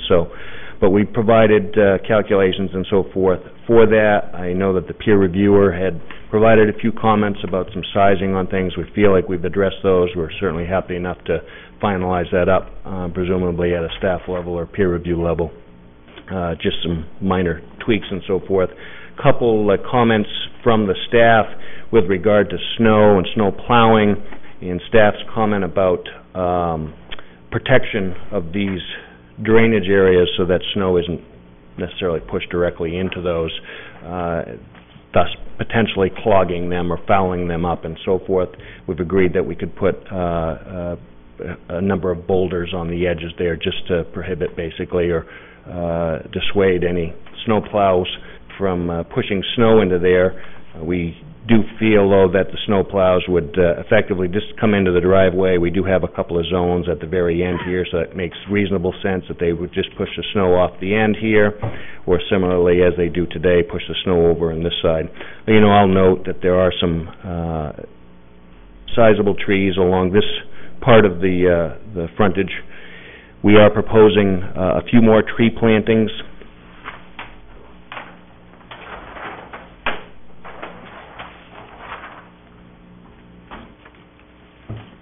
Here along the front and then along the shared property boundary. We've pointed out that these trees are effectively really on the neighbor's property. There's some joint cooperation going here. Obviously, the neighbor is a friendly one because they're selling the property to allow the parking lot expansion to take place, and between the two parties they've agreed that they'd like to see the trees planted just along this edge here, would happen to be on the other side. We also note that staff had made a comment about 2.5-inch caliper trees, and we're certainly happy enough to provide that as well. So that, given the existing very mature trees on this side, number of trees over on the corner here, we felt that we had hopefully satisfied any degree of landscaping coverage that we would need, particularly in this area of the park. To the comment about the lighting, we've heard that, talked that over with the owner. We had shown a couple of new lights on this side of the building, and they would be LED cut-off, brand-new fixtures. The existing fixtures identified here on the plan, a little bit more older, traditional, not full cut-off fixtures. And to staff's comment about the potential putting a shield, I talked that over with the owner. He's offered to me that a commitment from him, perhaps not in the very short term, but certainly as a matter of progress being made. He owns a number of buildings here in the town.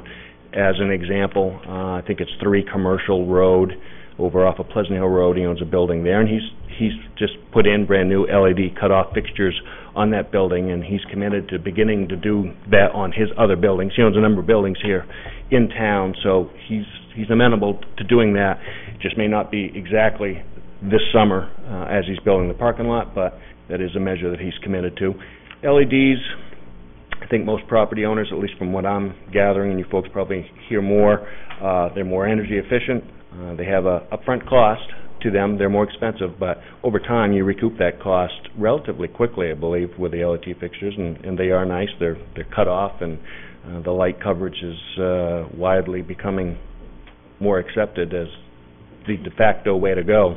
So, that's the plan in place. I think we ask for some leniency, recognizing, as a property owner here, long-standing property owner, he's going to make the commitment to doing those. It's going to take a little time to factor in. There's a cost element. It's got to build this parking lot, and that's not cheap, certainly, but he's making an effort to make these things happen. And he feels as though, in this particular case, we've got a good tenant, and they're very busy. They've got a good workforce.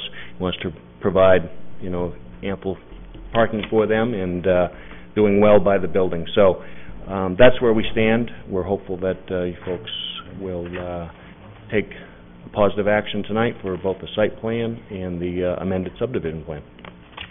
Thank you. Susan, you want to start? Sure, thank you. It looks like most of the concerns from the staff comments have been addressed. The subdivision amendment, and I would assume that anything that we offer tonight would include the subdivision amendment.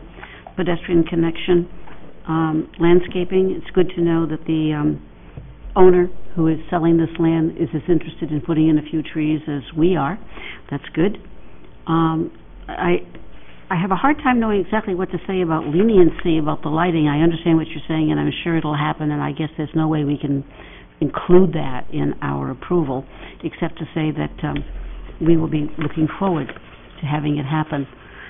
And other than that, I'm pretty happy with this. Thank you. Thank you. Roger? Thanks. I apologize, but I wasn't here for your earlier presentation last month, or in March, which was last month.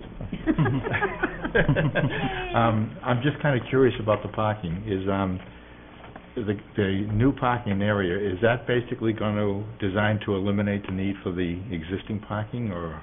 No, the existing on-site parking is located in this area, and in fact, what's happening now, many of the employees are parking over on the Mainly Karting property, and they have an agreement with that landowner.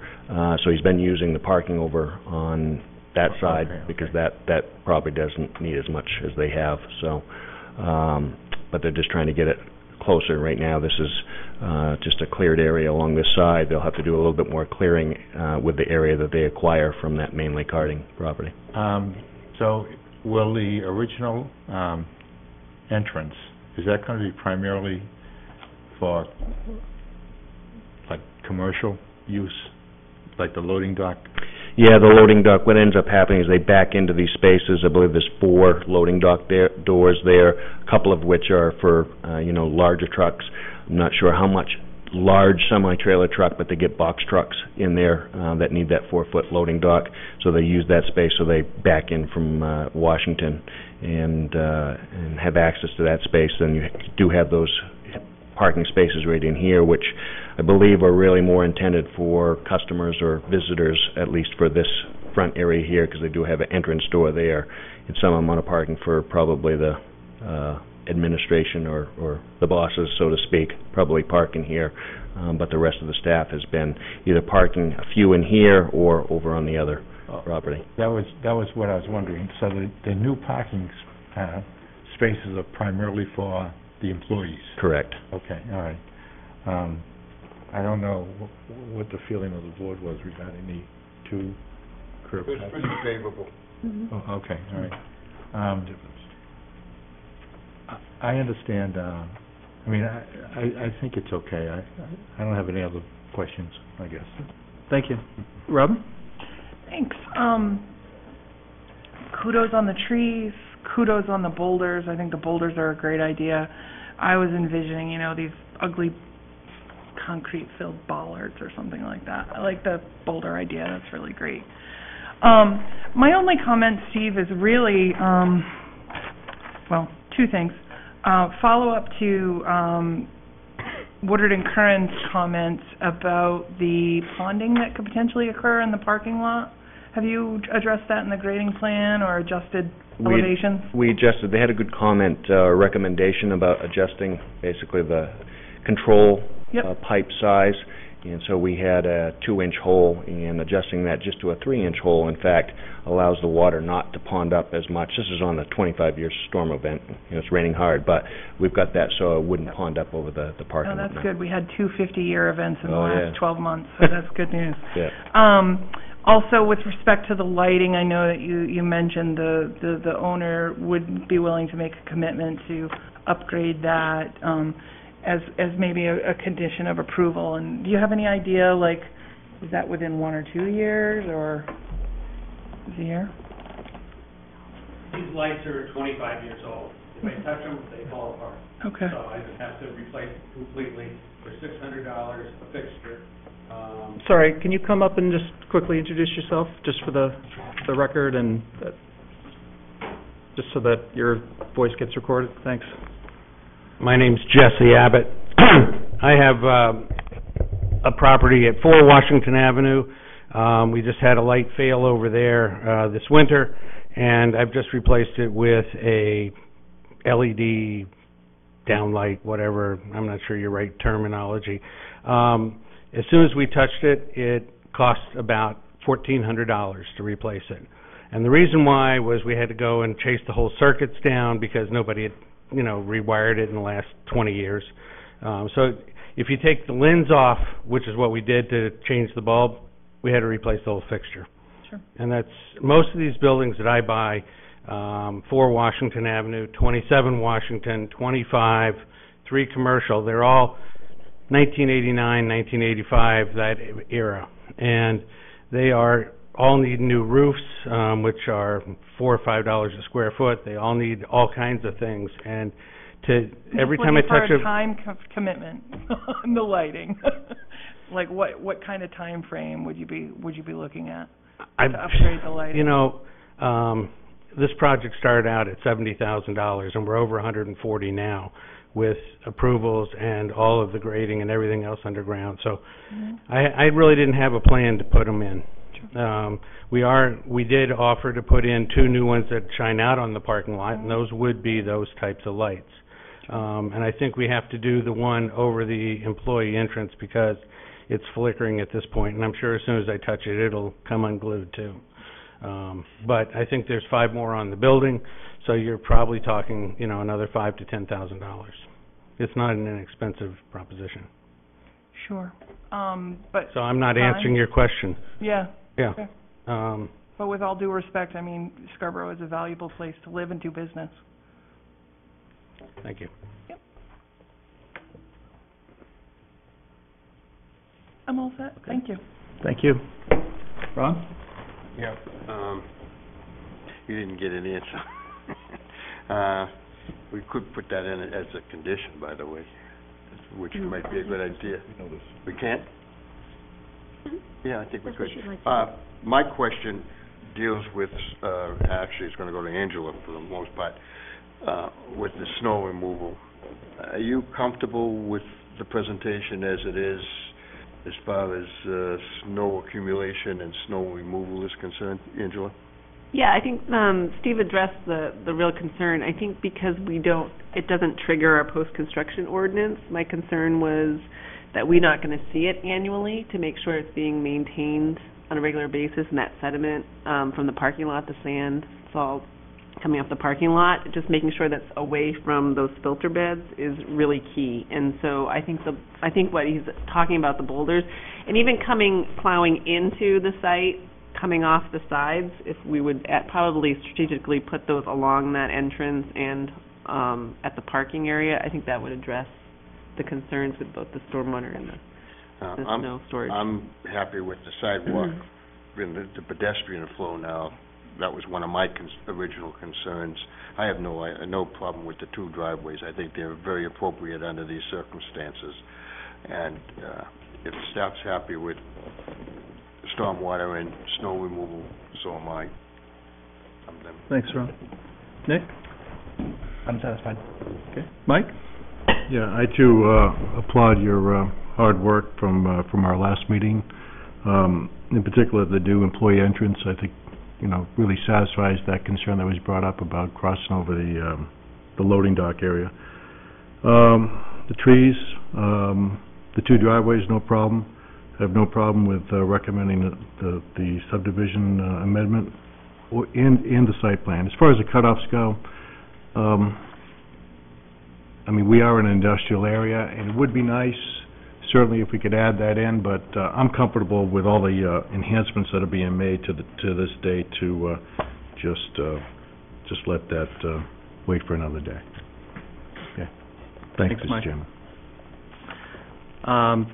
I'm also generally pleased with where we ended up here.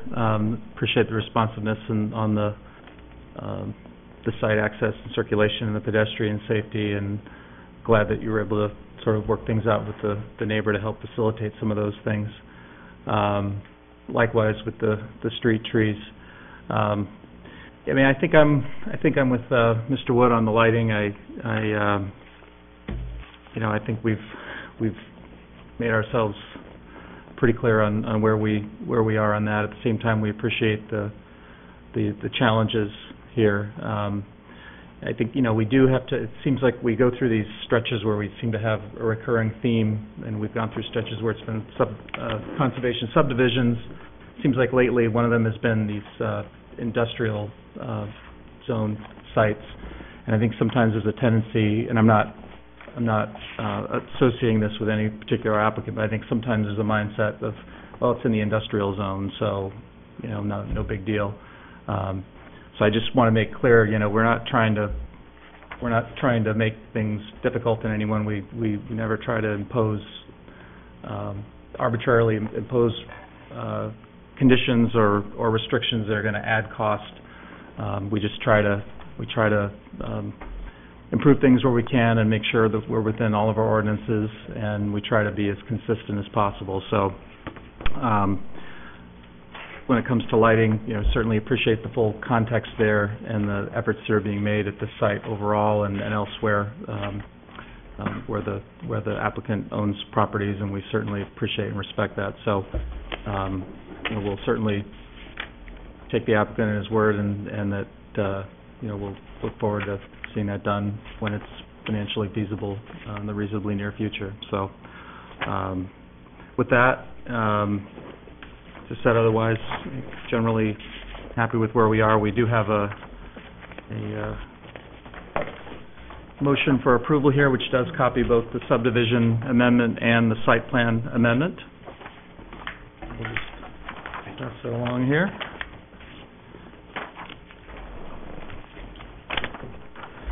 I move to approve the application of 25 Wash LLC, represented by Stantec Consulting Services, Inc., for a site plan amendment review under Chapter 405B Site Plan Review Ordinance and a subdivision amendment reviewed under Chapter 406 with the following findings, waivers, and conditions. Findings as stated herein. The following waivers. The Planning Board grants the following waivers. Section 3C2, Landscape Plan. Given the nature of the project, the site's industrial setting, and the proposal for 5 street trees, the Planning Board waives the requirement for a more comprehensive landscaping plan. Section 4B1, Site Entrance Location and Design. As proposed, the applicant is requesting a waiver for adding a second full-service street connection, curb cut, to the site, and a waiver of the driveway separation standards to other existing driveways. The Planning Board has reviewed this application and the town's peer-reviewed traffic consultant's comments, and finds that due to the low volume of traffic on Washington Avenue and that of traffic entering and exiting the abutting driveways, the proposed driveway and its location will not cause unreasonable congestion or safety hazards. And the one condition is that prior to the issuance of a building permit, the applicant shall finalize the plan and submission updates to address the peer review comments by Woodard and Curran concerning the stormwater management plan and calculations. Second. Second. Any discussion? All in favor? That's unanimous. Thank you. Good luck. Appreciate the board's input very much. Thanks.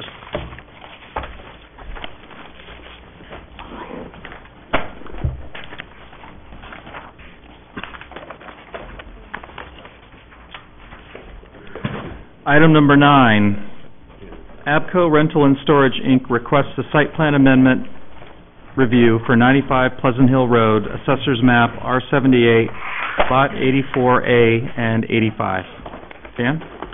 Thank you, Mr. Chairman. The board should have staff review comments, Woodard and Curran peer review comments, as well as our Bill Bray, our traffic consultant review comments. On traffic consulting, Bill Bray has reviewed the project and is satisfied with meeting site distance and other requirements around traffic safety. So that looks good in terms of at least the peer review's view on it. Staff's been working with the applicant on updates and refinements to the plan, and I think we're getting close. I think the one area that still has a fair amount of kind of coordination and vetting is the stormwater area.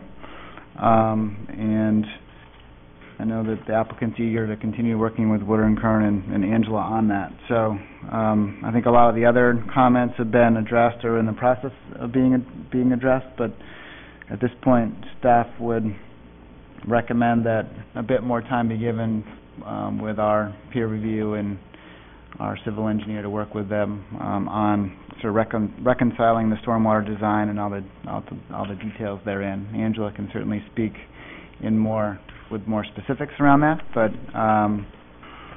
that's really where we are in terms of our review and recommendations. If the board, after your deliberations, gets fairly satisfied with the plan and where it's at, and stormwater is really the remaining issue, at your next meeting, this could be a consent item if that's all there is really left, because it's certainly more of a technical review and back and forth. I don't know if the board wants to get into that. So, but that's where we're at, and I'll turn it back to you, Mr. Chair. Thanks, Dan, and I'll turn it back over to you. Thank you, Mr. Chairman. Steve Bushy again with Stantec here on behalf of EPCO Rental and Storage. With me is Mark Sanborn, another longtime property owner. Hadn't realized myself how long that this property at 95 Pleasant Hill Road had been in the Sanborn family. It goes back to the early 70s, in fact, that they've had ownership of not only this property but others here in Scarborough as well. So a longtime resident and landowner here, also seeking to do a little bit more development. The way the economy is moving along right now, there's certainly a demand. This property located here off of Pleasant Hill Road, as we had outlined at the last meeting. So Pleasant Hill Road and then the railroad tracks located here. They own this area here down to the river, back up to the railroad tracks, then along the railroad tracks, and then the frontage along Pleasant Hill Road. Pine Tree Waste occupies this space. This area used to be part of the broader area until it was sold off to Pine Tree Waste. Access into our lot area is off of a driveway here, and the driveway shared with the entrance to Pine Tree Waste here. Come into the area, a number of existing buildings located in here, and I felt that this aerial kind of told maybe a more broader picture of the site location, and with this color here trying to show you what we're proposing. The proposal includes a little over 31,000 square foot building that would be completed in phases, and I'll show you the first phase building, but basically they want to build a little over 11,000 square foot space here that would be basically just a multi-space or 4-unit area, 90 feet deep, 130 feet across, with 4 units, each one roughly 28,000 to 3,000 square foot in size.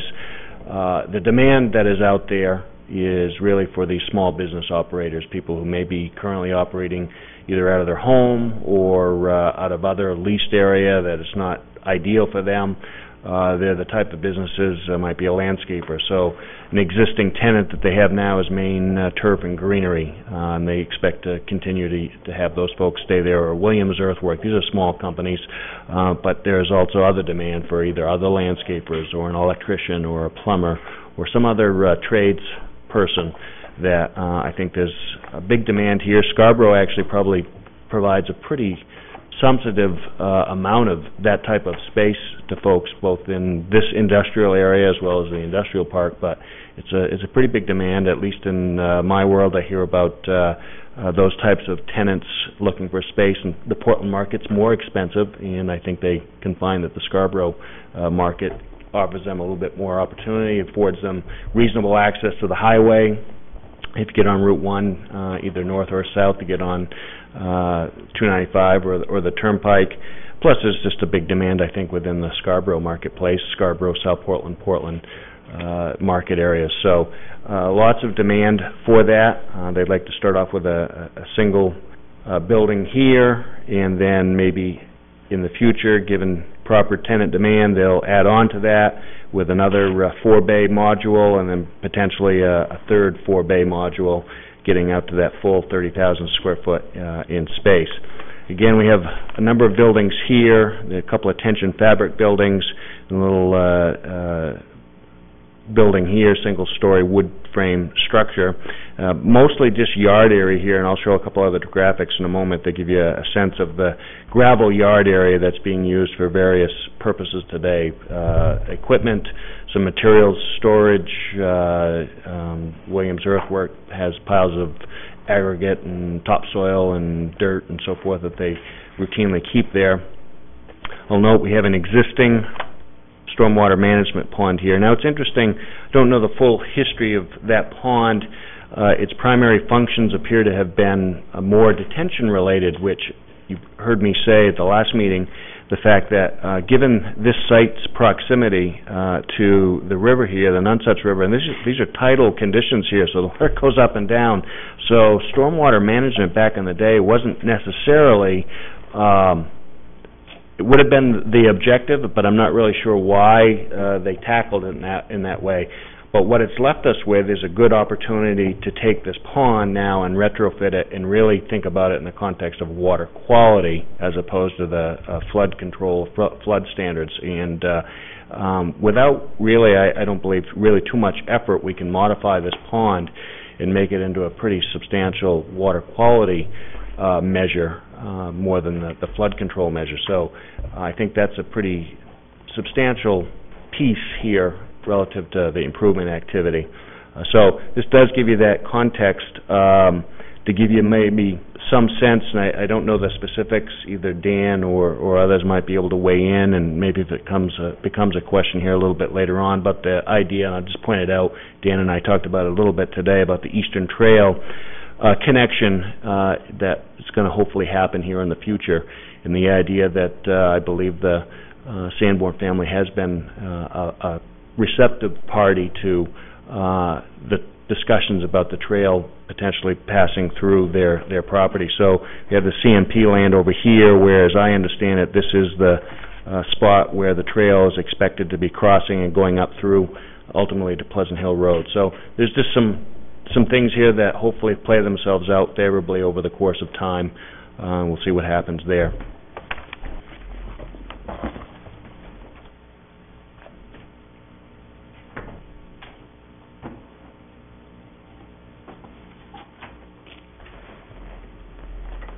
Start with the full site plan and then go to the Phase 1 plan. So this is just a blow-up of that area. I'm going to try to put a little bit of color to give you some context of where the woods are and the site area and so forth. So again, here is the entrance coming in off of Pleasant Hill Road, the Pine Tree Waste site over on this side, railroad track along the bottom of the page. So some existing buildings in here, stockyard area. There's today a fence line, but the pavement that is out there in the driveway comes to this point, and then it's just gravel surface area. So the proposal here to build these three different modules of a building, 11,700 for the first phase, and the reason being that's a little bit larger is that we have one bay here which is likely to be occupied actually by the owner with their business, would be a little bit wider. What they're looking at here is a prefabricated metal style building, fairly like many other buildings in the industrial park, with a pitched roof from front to back, this being the front. They'll have man doors. They'll have overhead doors in the back. The idea being the floor plan would consist of a couple hundred, 400 square feet of office space, enough for, a small shop owner, small business owner to have somebody answering the phone and with a restroom. Then the rest of the space would likely just be open warehouse, but open space with an overhead door, allows them to drive in, pull a trailer in, unload supplies, that type of use for these prospective tenants. So each one of these spaces would have a man door as well as an overhead door in the back. Second phase, if they find tenant demand is high, and that's the trick here, is to not overly build out too quickly, and building all 30,000 or more square feet here lends itself to the potential that you can't get it fully tenanted, so I think that's important to be cautious there, and I think they've kind of positioned this building expecting that they'll work with, one of the prefabricated building suppliers. Butler being a particular style, I'm not sure that this would be a Butler building, but they're a fairly common name, and many buildings here in the industrial parks are along that theme. The second phase, though, would be, again, 4 equally spaced spaces at 9,800 square feet, and then the third area at 10,800 square feet. We do have a little bit of a inset here, and that's the owner's choice to basically set that middle area back 10 feet, simply to provide a little differentiation and to break up the front facade. Not that it's visible from many areas, but frankly, they just felt like they wanted to have a little variation in the building to make it look good. And so that's what we've represented here, that we would have a little bit of green area just to make this front area a little bit more softer in terms of tone and theme. It's not visible, but again, it is something for the tenants to be able to take, and visitors, I suppose, to have as a front entrance a little bit more welcoming. The work side of the site will be the back area towards the railroad tracks, and we provided some pavement just to keep things neat and clean up against the building, but then the rest of this would be a gravel yard area, ultimately similar to what's out there. One of the comments from our first go-around in March related to drainage and to provisions to have stormwater catch basins and pipe systems and so forth in our latest round of submission packages. That's what we've provided to staff for review, and we're certainly amenable to the idea of what Mr. Bacon has outlined about finalizing things up with not only the staff engineer but the peer review consultant. We're hopeful that we could move forward tonight with the idea of a consent item on the next agenda would be ideal. I think we can wrap things up, but it allows the owner, as I had outlined to Mr. Bacon, there's a little bit of urgency in that they'd like to begin the process of the building permit process, and that could mean just a few things to get kind of going here, and that is having a pre-application meeting on the building permit with staff. We could probably do that over the next few weeks and kind of just push things along. It's Maine and the construction season's short, so getting things ordered and so forth is always a priority. So we'd like to get that moving. I want to show, though, the Phase 1 building, which is really what they would be submitting a application for, and that is, again, this 11,700 square foot building space here. So we have a driveway that would come in off of the existing driveway. I'm pointing out where the existing pavement is, and we would come off to the side of that, basically along the property bound, and get into a parking area here, as well as be able to drive around the perimeter of the building. There are a couple key points that are required here, and that is placement of the building will be over an existing sanitary sewer alignment. So that sanitary sewer crosses underneath the railroad tracks today and comes to a point here to a manhole, and then takes a hard, roughly 90-degree turn to another manhole, and then another 90-degree turn, and continues on its way this direction. Couldn't find anybody, including David Hughes, who know the history of why this line came in partially into the property and then 90-degreed, and then the 90-degreed. We can only surmise maybe there had been some discussion at the time with the landowners about, well, we want to put a sewer across the property, and the landowner had certain ideas of, well, we're going to build a building here or there, and they wanted to avoid it. Well, as it's turned out now, the building wants to go here, and it's right over the sanitary sewer. Conveniently enough, though, we can do a reroute of that sewer, beginning at a manhole that is here, and we would run it parallel to the railroad tracks and then take our 90-degree turn and then go down across the site. And that would work out pretty well. We've had an on-site meeting with David Hughes. We expect that the Board of Trustees will be giving us approval this week on that sewer relocation.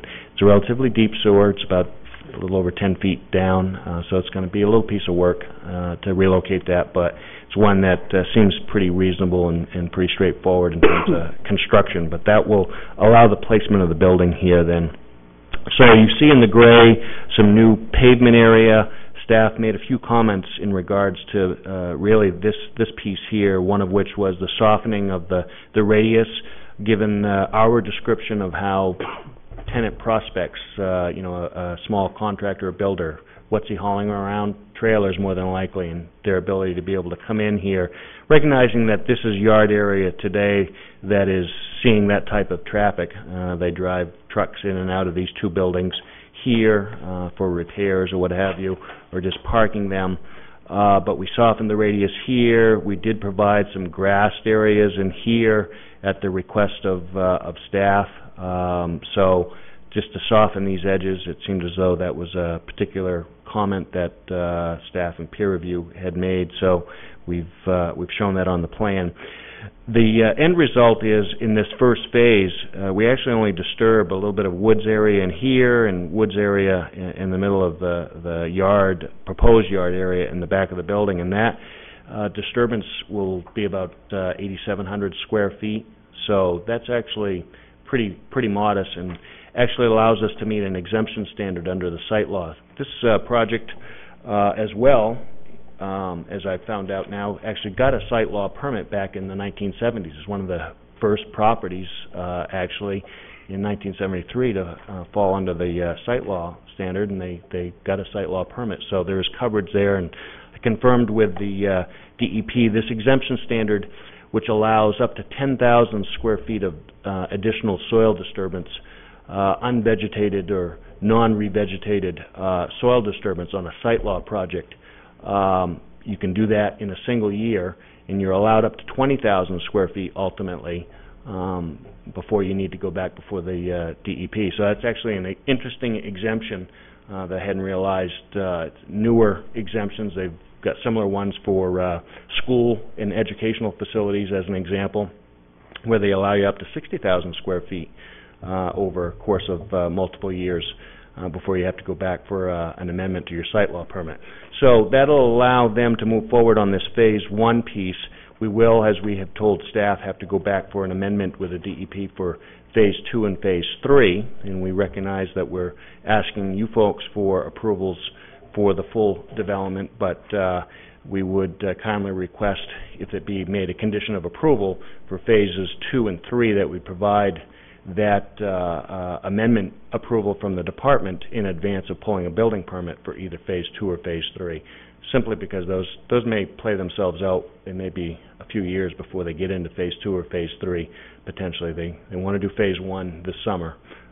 So that's kind of where we stand, and it seemed to work out reasonably well, actually, on the exemption piece.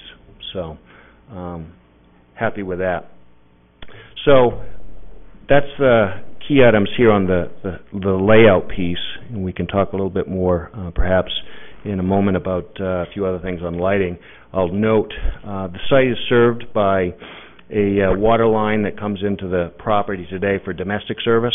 We're going to be providing a new fire supply line, though. In fact, last year, when the town reconstructed Pleasant Hill Road, as well as the district installing a brand new water main on Pleasant Hill Road, we stubbed out a fire service for this property specifically. So there's actually a separate fire service for the Pine Tree Waste.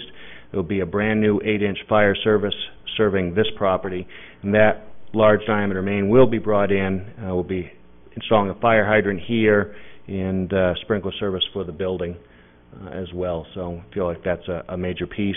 As I said, with that sewer line, that's a convenient piece. We have just a very short sewer extension, 15 feet or so into the sewer pipe, so that's good.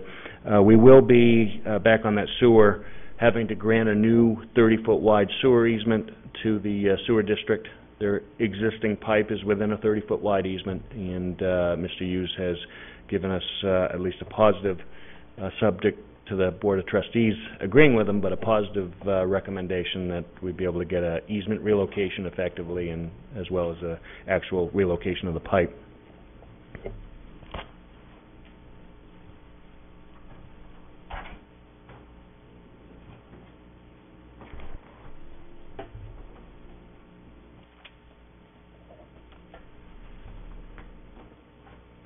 So the drainage piece, and we talked about this a little bit, and the staff had made the comments at our last presentation that the drainage piece was a little bit unresolved, let's say. And so we needed to have some work done on that, and we think we've taken some pretty sizable steps here, albeit perhaps with a little bit more input from staff and peer reviewer over time, which we expect we can satisfy pretty well. But the description that I gave about the existing pond, which is located right in here. Now, first, the pond is pretty well overgrown. It's got standing water in it today, and it's overgrown with cattails and so forth, so it needs some maintenance and needs some upkeep in that regard. But our proposal is to convert it into a full-fledged wet pond, which I'm pretty optimistic that should be pretty straightforward to do. Once we clean up the pond and excavate the pond bottom, knowing we have an existing concrete box. That's the control structure is located here. It's pretty visible, and when you walk out there you'll see it. And it's got an exit pipe out of it, and it's got a number of openings in the pipe that allow, based on the water level in the pond, for water to spill into the box and then go out through the control structure. Have to do a few modifications, close up a couple of the holes, which frankly today they're pretty well clogged up already, so they're not really functioning. But close those up and then create ourselves a full permanent pool with a depth of anywhere from 3 feet to 4.5 feet. Average depth would be 3 feet, and that's kind of the minimum standard. So there was a goal in terms of what we could do to, I'll call it, retrofit the pond to meet the DEP standards for a wet pond. We're able to do that, make a pond that will have water that will enter in on one end, then discharge down on the, let's say, west end or south end of the pond. Now, the piece to a wet pond in today's standards and today's BMPs is to put in what they call a filter bench. So you have a permanent pool of water, and when it rains slightly, let's just say up to an inch of rainfall, that water only exits the pond through the filter bench. And so basically the water will build up a little bit of depth over that filter bench and then percolate down through a filter layer. And we've heard, and as you heard me say in the last presentation, I'm sure you've seen plenty of them now, filter basins and under-drained filter beds or retention cells or rain gardens. They all have somewhat the same idea that the water builds up and percolates down through a filtering layer of soil and then exits out through an under-drain pipe. So we would install that here on this south end of the basin and have that be able to control a certain depth of water that would come into the basin and not be freely discharging out of the pond. So there's the treatment, water quality treatment piece. We have the volume of water based on the standards and the guidelines of how you go about designing a wet pond based on the contributing area. You've got so much impervious area and so much landscaped area that's going to drain water to the pond. And the guidelines suggest, well, the pond ought to have a certain volume in it that allows that to be big enough to provide good treatment, and we're meeting those standards. So that's all good. It's I guess good for us that the pond doesn't need to have a lot of changes to it to be able to meet those standards. So I am showing a little bit of regrading here, not much more than 6 inches to 8 inches of material that just needs to be cut off the side here just a little bit to make sure we get all of the volume that we need for the pond. We have a closed drainage system that would consist of catch basins in the back or along the railroad side here, catch basins for the front area here, more inlets over on this side, so we're capturing all the water from the developed area here going into the pond. So that too seems to be work out pretty favorably relative to this pond that's been there for quite a period of time. With some minor adjustments to it, I think we can really do good things relative to water quality benefits. So I think we need to walk that through with staff and the peer review consultant and make sure that we're all on the same page relative to the calculations which we've submitted, and admittedly they haven't had a lot of time to be able to review those, and so we'd like to have that opportunity. I think we can do that successfully over the next few weeks here, but that's where we stand on the drainage piece. I'll point out again just for quickly on the phase 1 piece so that the work includes all of the pond work, drainage pipe out in the back.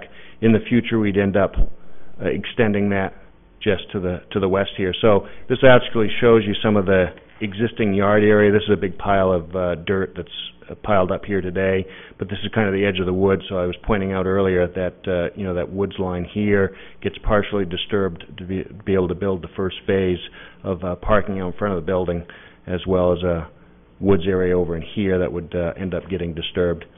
So that's where we stand on the drainage and so forth.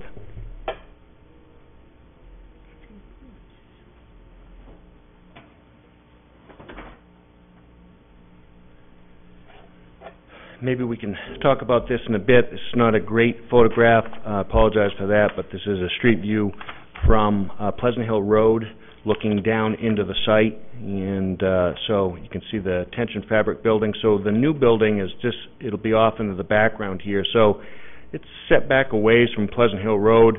Have a pretty good stand of trees here along Pleasant Hill Road. I'll note that there are some smaller trees that have been planted in here because of this kind of opening area. I don't know a lot of the history there, but there are trees that have been planted, and hopefully over time they'll get high enough so they kind of buffer this area. But you can see the site's generally pretty well buffered from all around. I'll note as well that the pine tree waste piece has some trees that have gotten to their mature level, but they certainly appear to have been planted with a purpose along this edge here. These evenly spaced pine trees provide a pretty substantial buffer now, besides the trees that are growing along Pleasant Hill Road, then the driveway, and then another row of trees here. So outside of just the driveway area here where you can look into the pine tree waste area, and just the small little opening here as you cross over Pleasant Hill Road, that you have some short window of chance to be looking down across the development site. Frankly, our building area here, you're going to see the narrow side of the building. You're not going to see a lot of the building along this piece, which I think is reasonably favorable relative to view and aesthetics and so forth. But again, I think they're looking to build a reasonably good-looking building for the industrial setting. We understand some of the comments that we've heard, though, about lighting and so forth. We've provided a new lighting package because of staff comments about our earlier submission here a couple of weeks ago included a fixture style that staff found was not technically meeting the cutoff style. We just resubmitted a new fixture style that it would be a full cutoff LED fixture, and we have a number of those around the building here. There are a couple of pole-mounted lights over the yard area, but beyond that, the owner applicant here isn't really proposing to do any more site lighting for pole mounts or otherwise, just given their setting. They feel comfortable with what they currently have. Frankly, I don't know. I'd have to ask him about if this will be continue to be a gated situation. So they have a gate today that controls access into the yard area, and frankly, that's probably a benefit for them relative to security and so forth, and maybe downplays the need to have too much site lighting. I note that there is some amount of lighting over here on the pine tree waste area. I'm not familiar. I don't know if there's any lighting here along Pleasant Hill Road. I don't believe there is, but so those are the pieces on the lighting, is that we'd like to keep it to wall mount fixtures only over all of the doors, and provide what we feel is a reasonable level security lighting on the building itself, but not much more out in the yard areas per se. So that's our proposal. Thank you. All right. Thank you. Who wants to go first? Wow. Just trying to change it up a little bit. Yeah, real quickly, what are we looking for tonight? We're looking for phase one, well, all phases, and I think there was a condition that you lost me a little bit on a consideration you were asking the board for phase 2 and 3. Can you say that quickly? Summarize Sure. that? What we'd be interested in, we're going to need a DEP amendment for our site law permit for phases 2 and 3. And if we were to get a positive action next meeting with consent, which it wouldn't be tonight, as I understand it, but it would be on a consent agreement or consent calendar for the next meeting, which allows some other things to fall in place. But the condition would be that we'd have to provide that DEP approval for Phase 2 and 3 prior to a building permit for Phases 2 or 3. So what's before us tonight, Dan? Tonight is site plan review, give the applicant feedback on the project, and staff is recommending there's enough stormwater, reconciliation between staff and peer review and the applicant that really the next meeting is the best time to approve the entire project. I see, okay. But if the board's generally satisfied tonight, barring some stormwater work, then you could put it on your agenda as a consent item where you don't get a presentation from the applicant. If you just look at staff and say, is stormwater taken care of, then we're good to move to a motion. Tonight. That's how you could handle it next meeting. That would be for a motion at the next meeting. I see. Yeah, under consent, yeah. The motion would be asking for a consent for next session. Well, I'm kind of leaning that way. I think that was a pretty comprehensive briefing on this site. I just had a couple of real quick questions. When I look at the plan, I see temporary building, parentheses, trailers. So that's truly temporary, that they'll be going away once construction begins or reaches a certain point? It maybe once it reaches a certain point, they are temporary now because they're not fixed structures. So they're temporary in the sense that they're not fixed structures, but not temporary in time. Right, they've been there now for a few years. Oh, okay. I misunderstood. But they're not on foundations or anything. And I think we talked about this last meeting. I think it was in the notes also. I don't easily see where on the site plan there's demarcation where certain materials are going to be stored. Am I missing that? I mean, I see to the left of Phase 1, I see some references to stockpile material and wood chips, but I'm not sure that that's what we were really talking about. I'd like to get an idea if the site plan will actually show areas where materials might be stockpiled when the project has been completed, so they don't tend to migrate. The intent today is to have this back area that would be just a gravel surface area as the primary area of any stockpiling, because it's got proximity to the overhead doors, but it's also an area that's a little bit out of sight. It's not on the pavement. It'll be out in front. You certainly don't want to have gravel. That's the idea, but is it demarcated there? Because, when I look at that, I see that there could be conflictions with the LP tank, could be conflictions with the dumpster. So I'm thinking the plan would be better served if you actually showed an area out, where stockpiling materials won't impact these other pieces of your infrastructure. Yeah, we had shown a dashed line around that perimeter area. If that needs to be specifically called out as materials, outside materials storage or something to that effect, we can do that. I think it would be well served just to have an area where you can play in, if you will, for those kinds of things, and show the board that it's not going to impact, like I say, the tank, the LP tank, or the dumpster, or anything else you might have planned. Subject to any particular code provisions, and admittedly, I couldn't tell you exactly what you may have in the code, but there probably are some specific restrictions on outdoor storage of materials, I'm guessing. I don't know what those code provisions might be, but I'm thinking... Certainly within the code. Yeah, there's got to be something within the code that already has some dictate about what's allowed and not allowed. Well, we even go that far with commercial buildings along, well-traveled ways where we, folks want to put out, barbecue grills or, outdoor sales. Outdoor sales. We ask them to, we require them actually to show on the site plan where those displays are going to go. So along that same lines, I think. I think that's it for now because it's late and I'm comfortable with certainly not getting involved in an area that I don't have much expertise in. So I'm comfortable at this point in time suggesting that we do make a motion and allow for consent item next meeting, as long as, you know, the board and the rest of the board and you are, Dan, so. Yeah, and we can add outdoor storage notations to that list with stormwater and any other board comments so that we can make sure those things are all addressed and you don't have to have another formal discussion around it.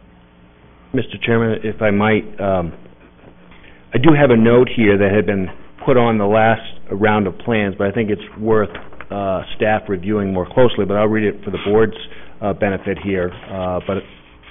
So this is what was on the plan. We put a dashed line around the various areas outside of the LP tanks, and the note read, approximate limits of outdoor material storage that may include but not limited to equipment, raw materials, and pallets. All material storage shall be conducted in accordance with local codes, regulations, and as directed by the Scarborough Fire Department. So that was the note. If staff wants to refine that, The note's fine. Yep. In my opinion. Okay. But I like the visual. You know, okay. Thank you. Thank you. Okay. I agree with Mike. I think those are good notes to bring forward, and I think that's part of what we should be, you know, with the storage area, just delineating that. I think I'd be more comfortable with that, and I'm also comfortable with the idea of a consent item for next time. So it's a pretty thorough review and presentation of what we're looking at here. Thank you. Thank you. Ron? Yeah.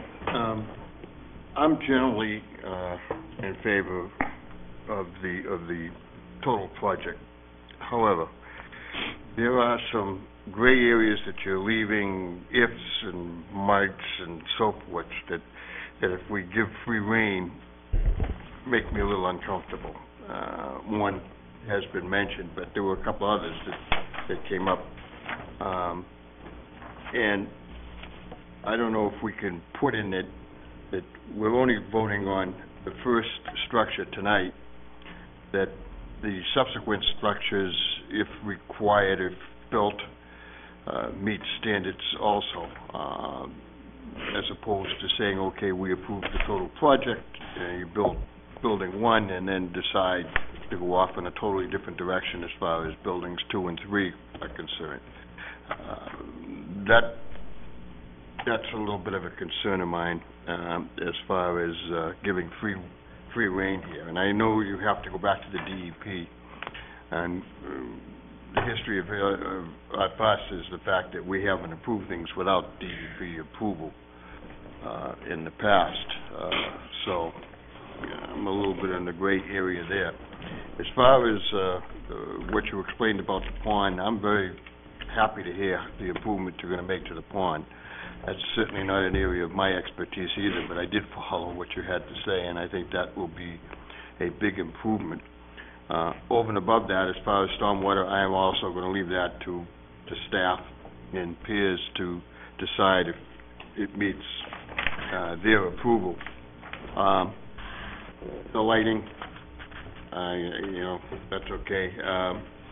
Going back to the propane tanks, it was mentioned in what we received that the setback of the propane. Could you talk about that? If you did, I apologize, I missed it. No, I didn't cover that. I'm glad you asked the question. The fire department has asked and stated that they want to have a 30-foot setback from the railroad tracks.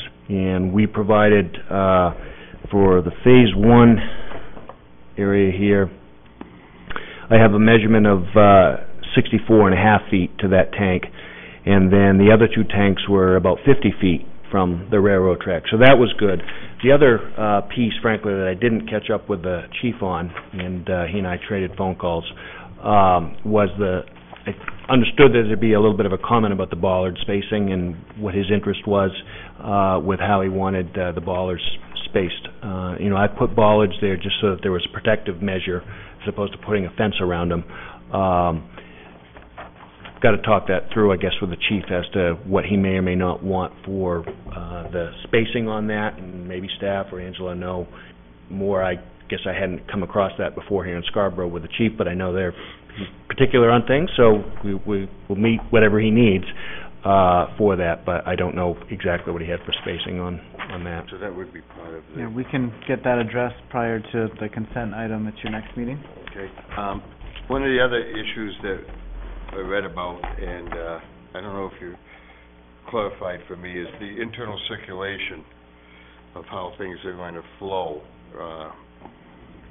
Can you clarify that a little bit for me?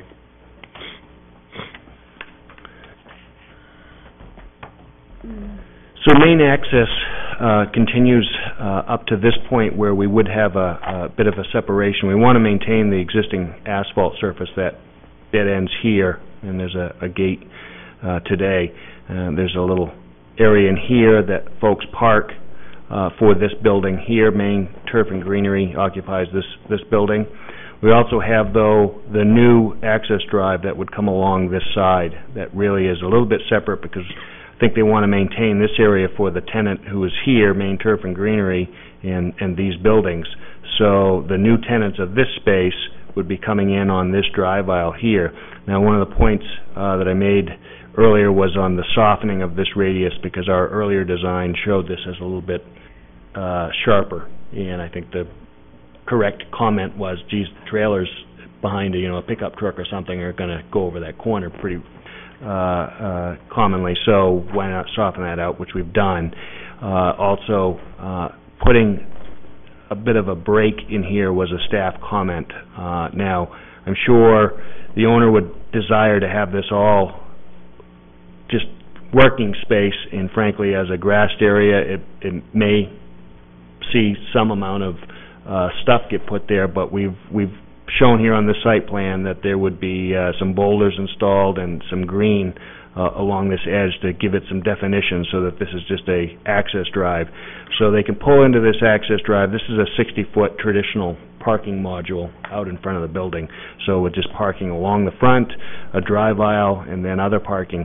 And the comment that was made was, why is there this other drive aisle? And really it boils down to the ability for those tenants to be able to drive in and then be able to loop back out and around, particularly if they're coming in with a trailer behind a tow with a bobcat or whatever type of equipment they might be hauling. There's convenience to allowing them to be able to do that circular motion. Similarly, they'll come in to this side here. We just provide some amount of pavement, but frankly this will be a gravel surface. They can go into this backyard area as well.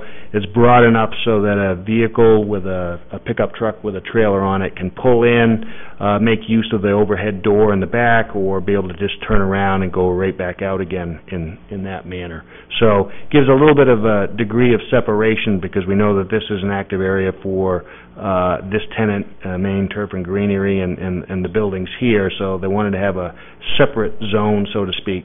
And this is paved, and it allows some amount of just employee parking and so forth, but doesn't allow them to come in with that pickup truck and go back out again. So that was really the gist of it. We've understood that the town comment about minimizing or thinking about the amount of impervious and pavement, and we're sensitive to that, but at the same token, we kind of felt that given what we hope to be a lot of good businesses here who are active and using pickup trucks, trailers, and the like, giving them that ability to be able to maneuver reasonably around the site was important also. So that's how we laid this thing out.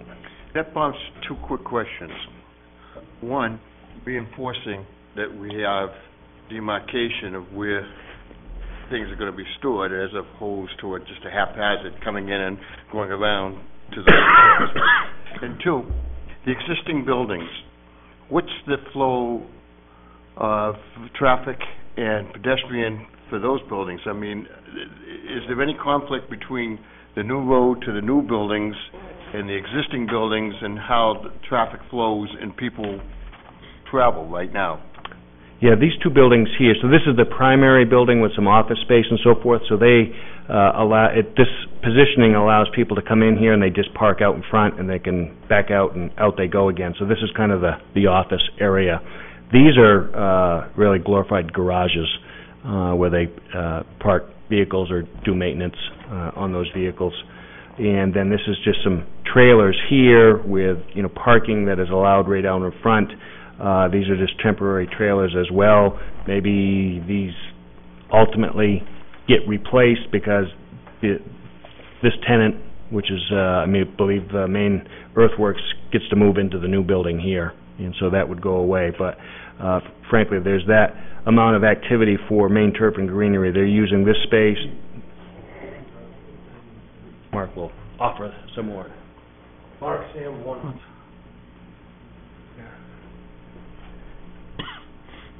These temporary trailers are all going to come out after the construction.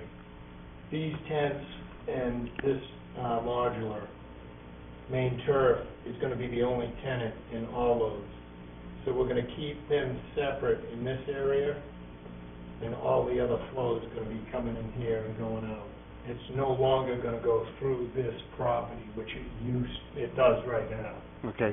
So safety-wise, it's going to be... All right, well, that's what I was getting at. Thank you. Thanks, Mark. That's it for me for right now. Thank you. Thanks, Ron. Susan?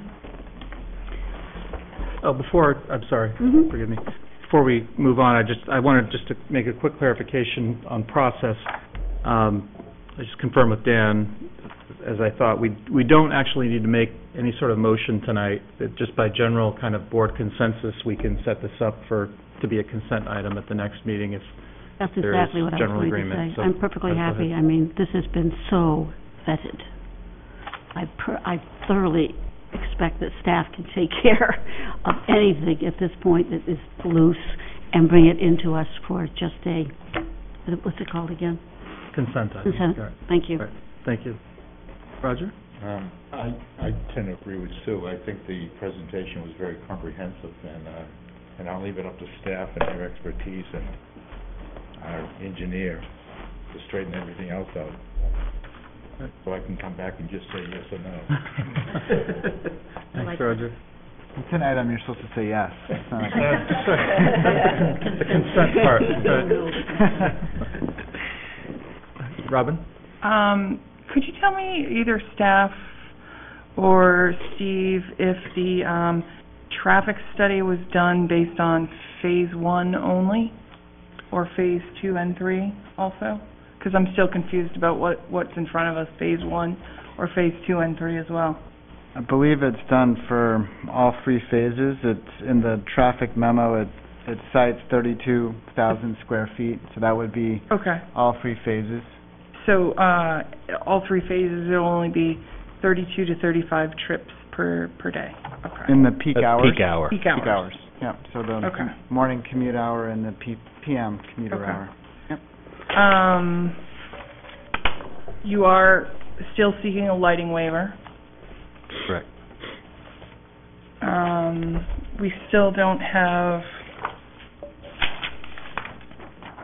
topo and grading So, coinciding. Yeah, no, I'll respond to that if you'd like, if I could, just for... Well, this is where I'm going, is I respectfully disagree with my colleagues that this is a complete and thoroughly vetted, because not only in addition to stormwater, I don't see erosion controls being taken completely vetted. I do agree with Mr. Mazur that there are a lot of ifs and mights and gray areas kind of in this, and lastly,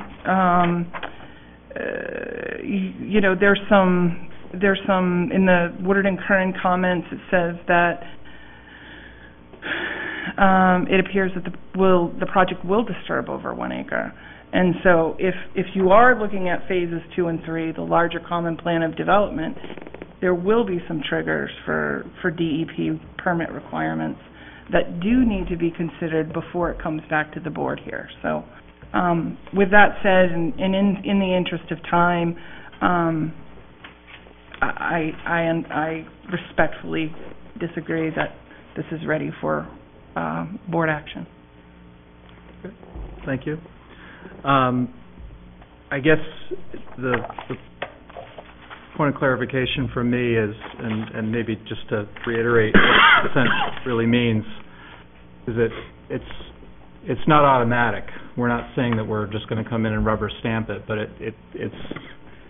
it's predicated on the applicant's ability to be able to work through these remaining items that are here, which are, some of which are substantive, absolutely, which is why we're not contemplating a conditional approval tonight, because it certainly, collectively, that it rises beyond the level of just, little loose ends, for sure. But I think that, generally speaking, this has been very well vetted. I think it gets tricky sometimes because we want to provide feedback, and we always want to try to make things better, but it gets to a point where we can't sit here and redesign the site in real time. So I think that's where we trust our staff and peer review and the applicant to work together. If it turns out that they're unable to work that out, then that's a different story, and we'll be notified, and the agenda will be set up accordingly. I will say on another point on the DEP question, and it is something that comes up. We have generally, as a board, been a little more flexible when we're talking about amendments to DEP permits, and it is a little bit of a gray area in the sense that you've got sort of multiple phases and so forth, and it's true that if it's a brand new project with brand new approvals, that we won't approve without those being in hand, and we won't even do it as a condition. So Ron's right in that respect, but generally we have, as a board, been willing to be a little more flexible when we're talking about an existing site with existing permits that are to be amended. And just a clarification around DEP permits. I mean, right now, for the last year or so, the town has local capacity for site location of development permitting and amendments. So if it's, I don't want to say just a site location permit because that's the most significant development permit, but if it's a site location permit amendment that's needed only, then that's something that this board and our zoning have the authority to do as part of your site plan approval process. We talked about that with the Grondin application a few weeks ago, where it's a new site law permit. So you have that in our growth areas, which the industrial zone is.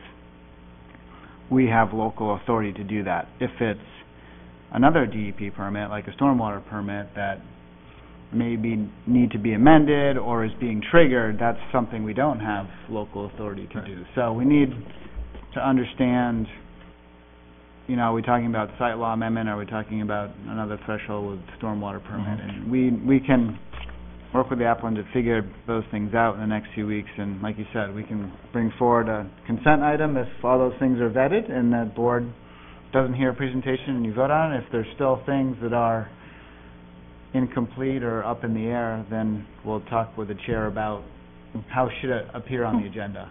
Should it not be a consent item? So, Mr.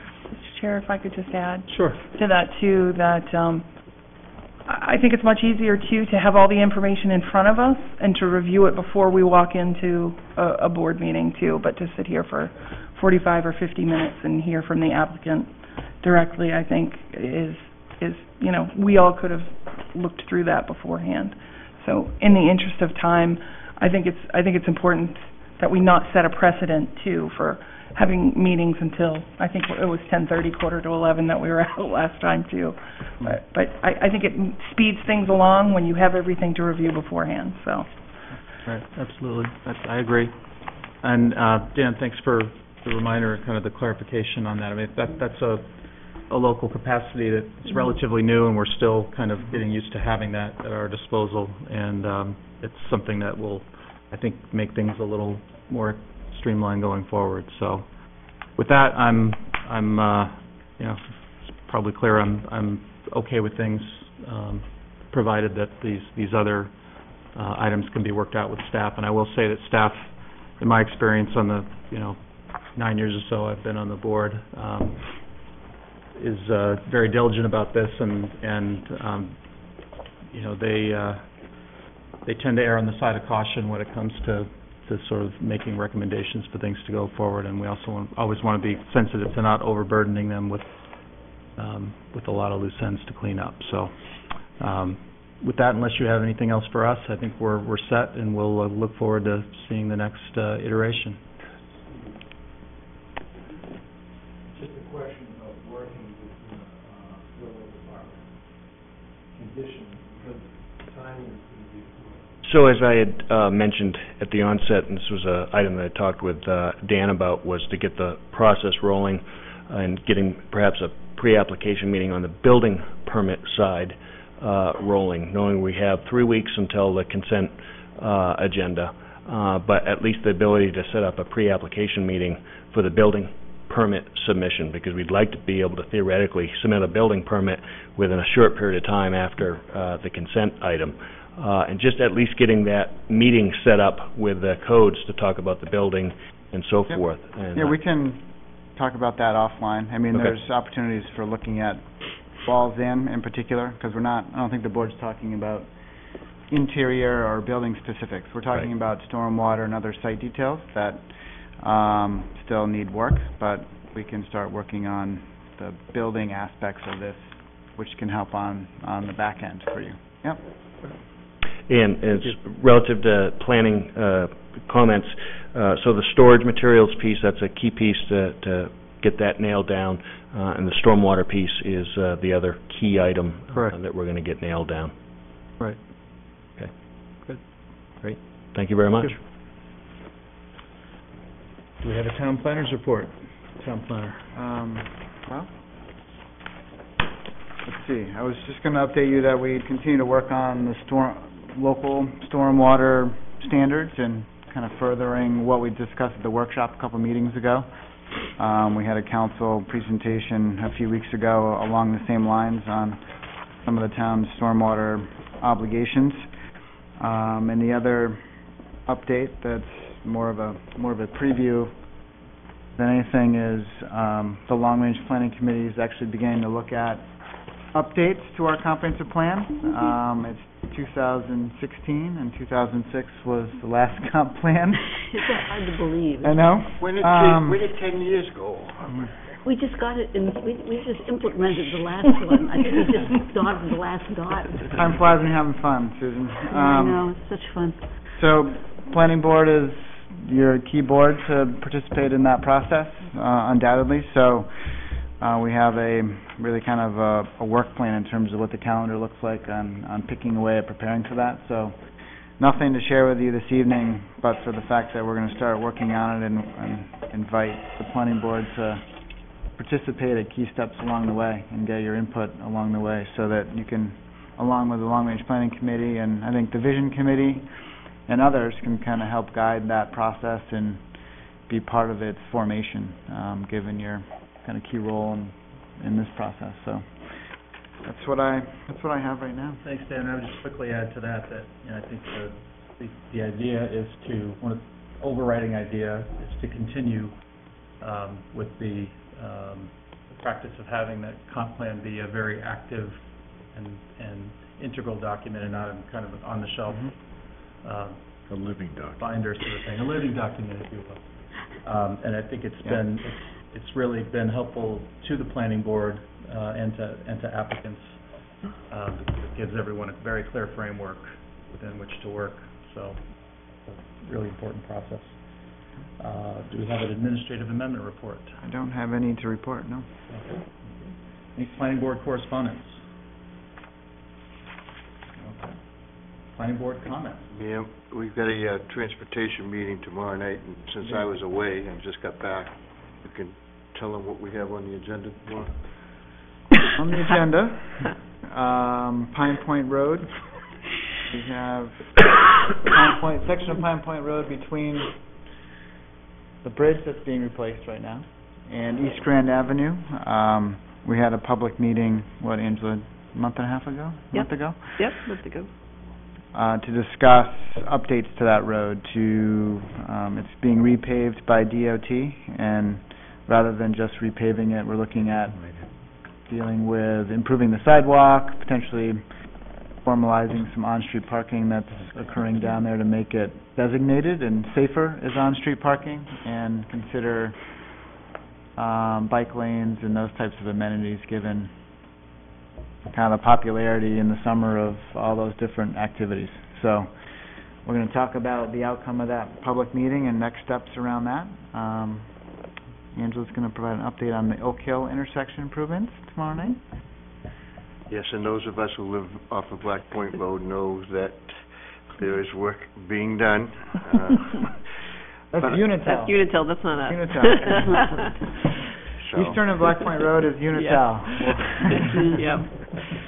And what else are we going to... We're going to introduce access management, something that came up with Pine Point subdivision last time here at Planning Board. So to kind of start that discussion on a bigger topic. What was that again? Access management, like when we talked about with Pine Point Road subdivision, shared driveways, things like that, and really where we need to control access along some of our major collectors. Washington Ave's not on the list, so don't Nope. worry. You disapproved. No. Thank you. My only other comment is that I will not be at the next meeting on May 16th, so Mr. Mazur can have the gavel. Anything else? Corey, I have a quick question about sort of workshops and the availability of them. As a new planning board member, I'm really working hard to try to get up to speed on sort of what the expectations are as both a board member and also sort of what the development community expectations are as they come before us, kind of a thing. So I apologize if I was out of line by saying I'd rather see it beforehand than sit here and listen to somebody for 45 or 50 minutes. But I guess I just want to sort of check in with the other board members on sort of what our collective priorities are, as well as far as if we need, criteria for the lighting waivers, giving lighting waivers to some but not others, and so I guess I myself need a little guidance or feedback. So I would just workshops maybe are the answer. Go ahead, Susan. My answer to that quickly off the top of my head is we've got great staff, and if there's any of those questions that you're not sure how we deal with it because you are new and we've been doing this longer, give Dan or Jay a call and they'd be very happy to fill you in on it. And as for workshops, they just kind of come when they come. It's like somebody will say, ooh, that would make a good workshop, and then we have a workshop. But I really just want you to know that Jay and Dan are both sitting there at the ready anytime for any question whatsoever that has to do with how this board functions. I mean, they're here to do a lot of things. Sounds like you want to stay later after. Right, okay. No, but seriously, I want to finish making this point. They're here to do a lot of things, including making sure that Scarborough is known as being business friendly. When I first started on this board, we were not known for being business friendly. Correct. I now think we are. Correct. And that's partly due to the board's attitude, and it's partly due to this great staff. But their number one job is to make sure that we know how to do our job. And I think they do that beautifully. So take advantage of it. So I would just add that Angela also, because I've already tapped into her brain and is an excellent Oh, I know. resource. And she knows more in her little finger than I will ever know in both of my hands.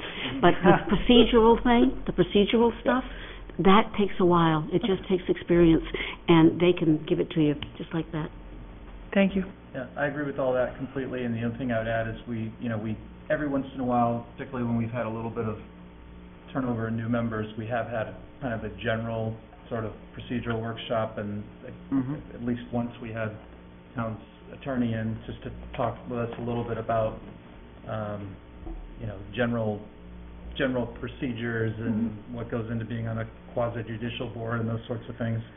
And it may be time to have another one of those for whoever can make it. And then there are also periodically outside workshops that are available that the staff will circulate emails on. So between all those things, there should be some different resources there. But Thank good you. question. Anything else? We'll move to adjourn. Second. All in favor? Thank you. Thank you.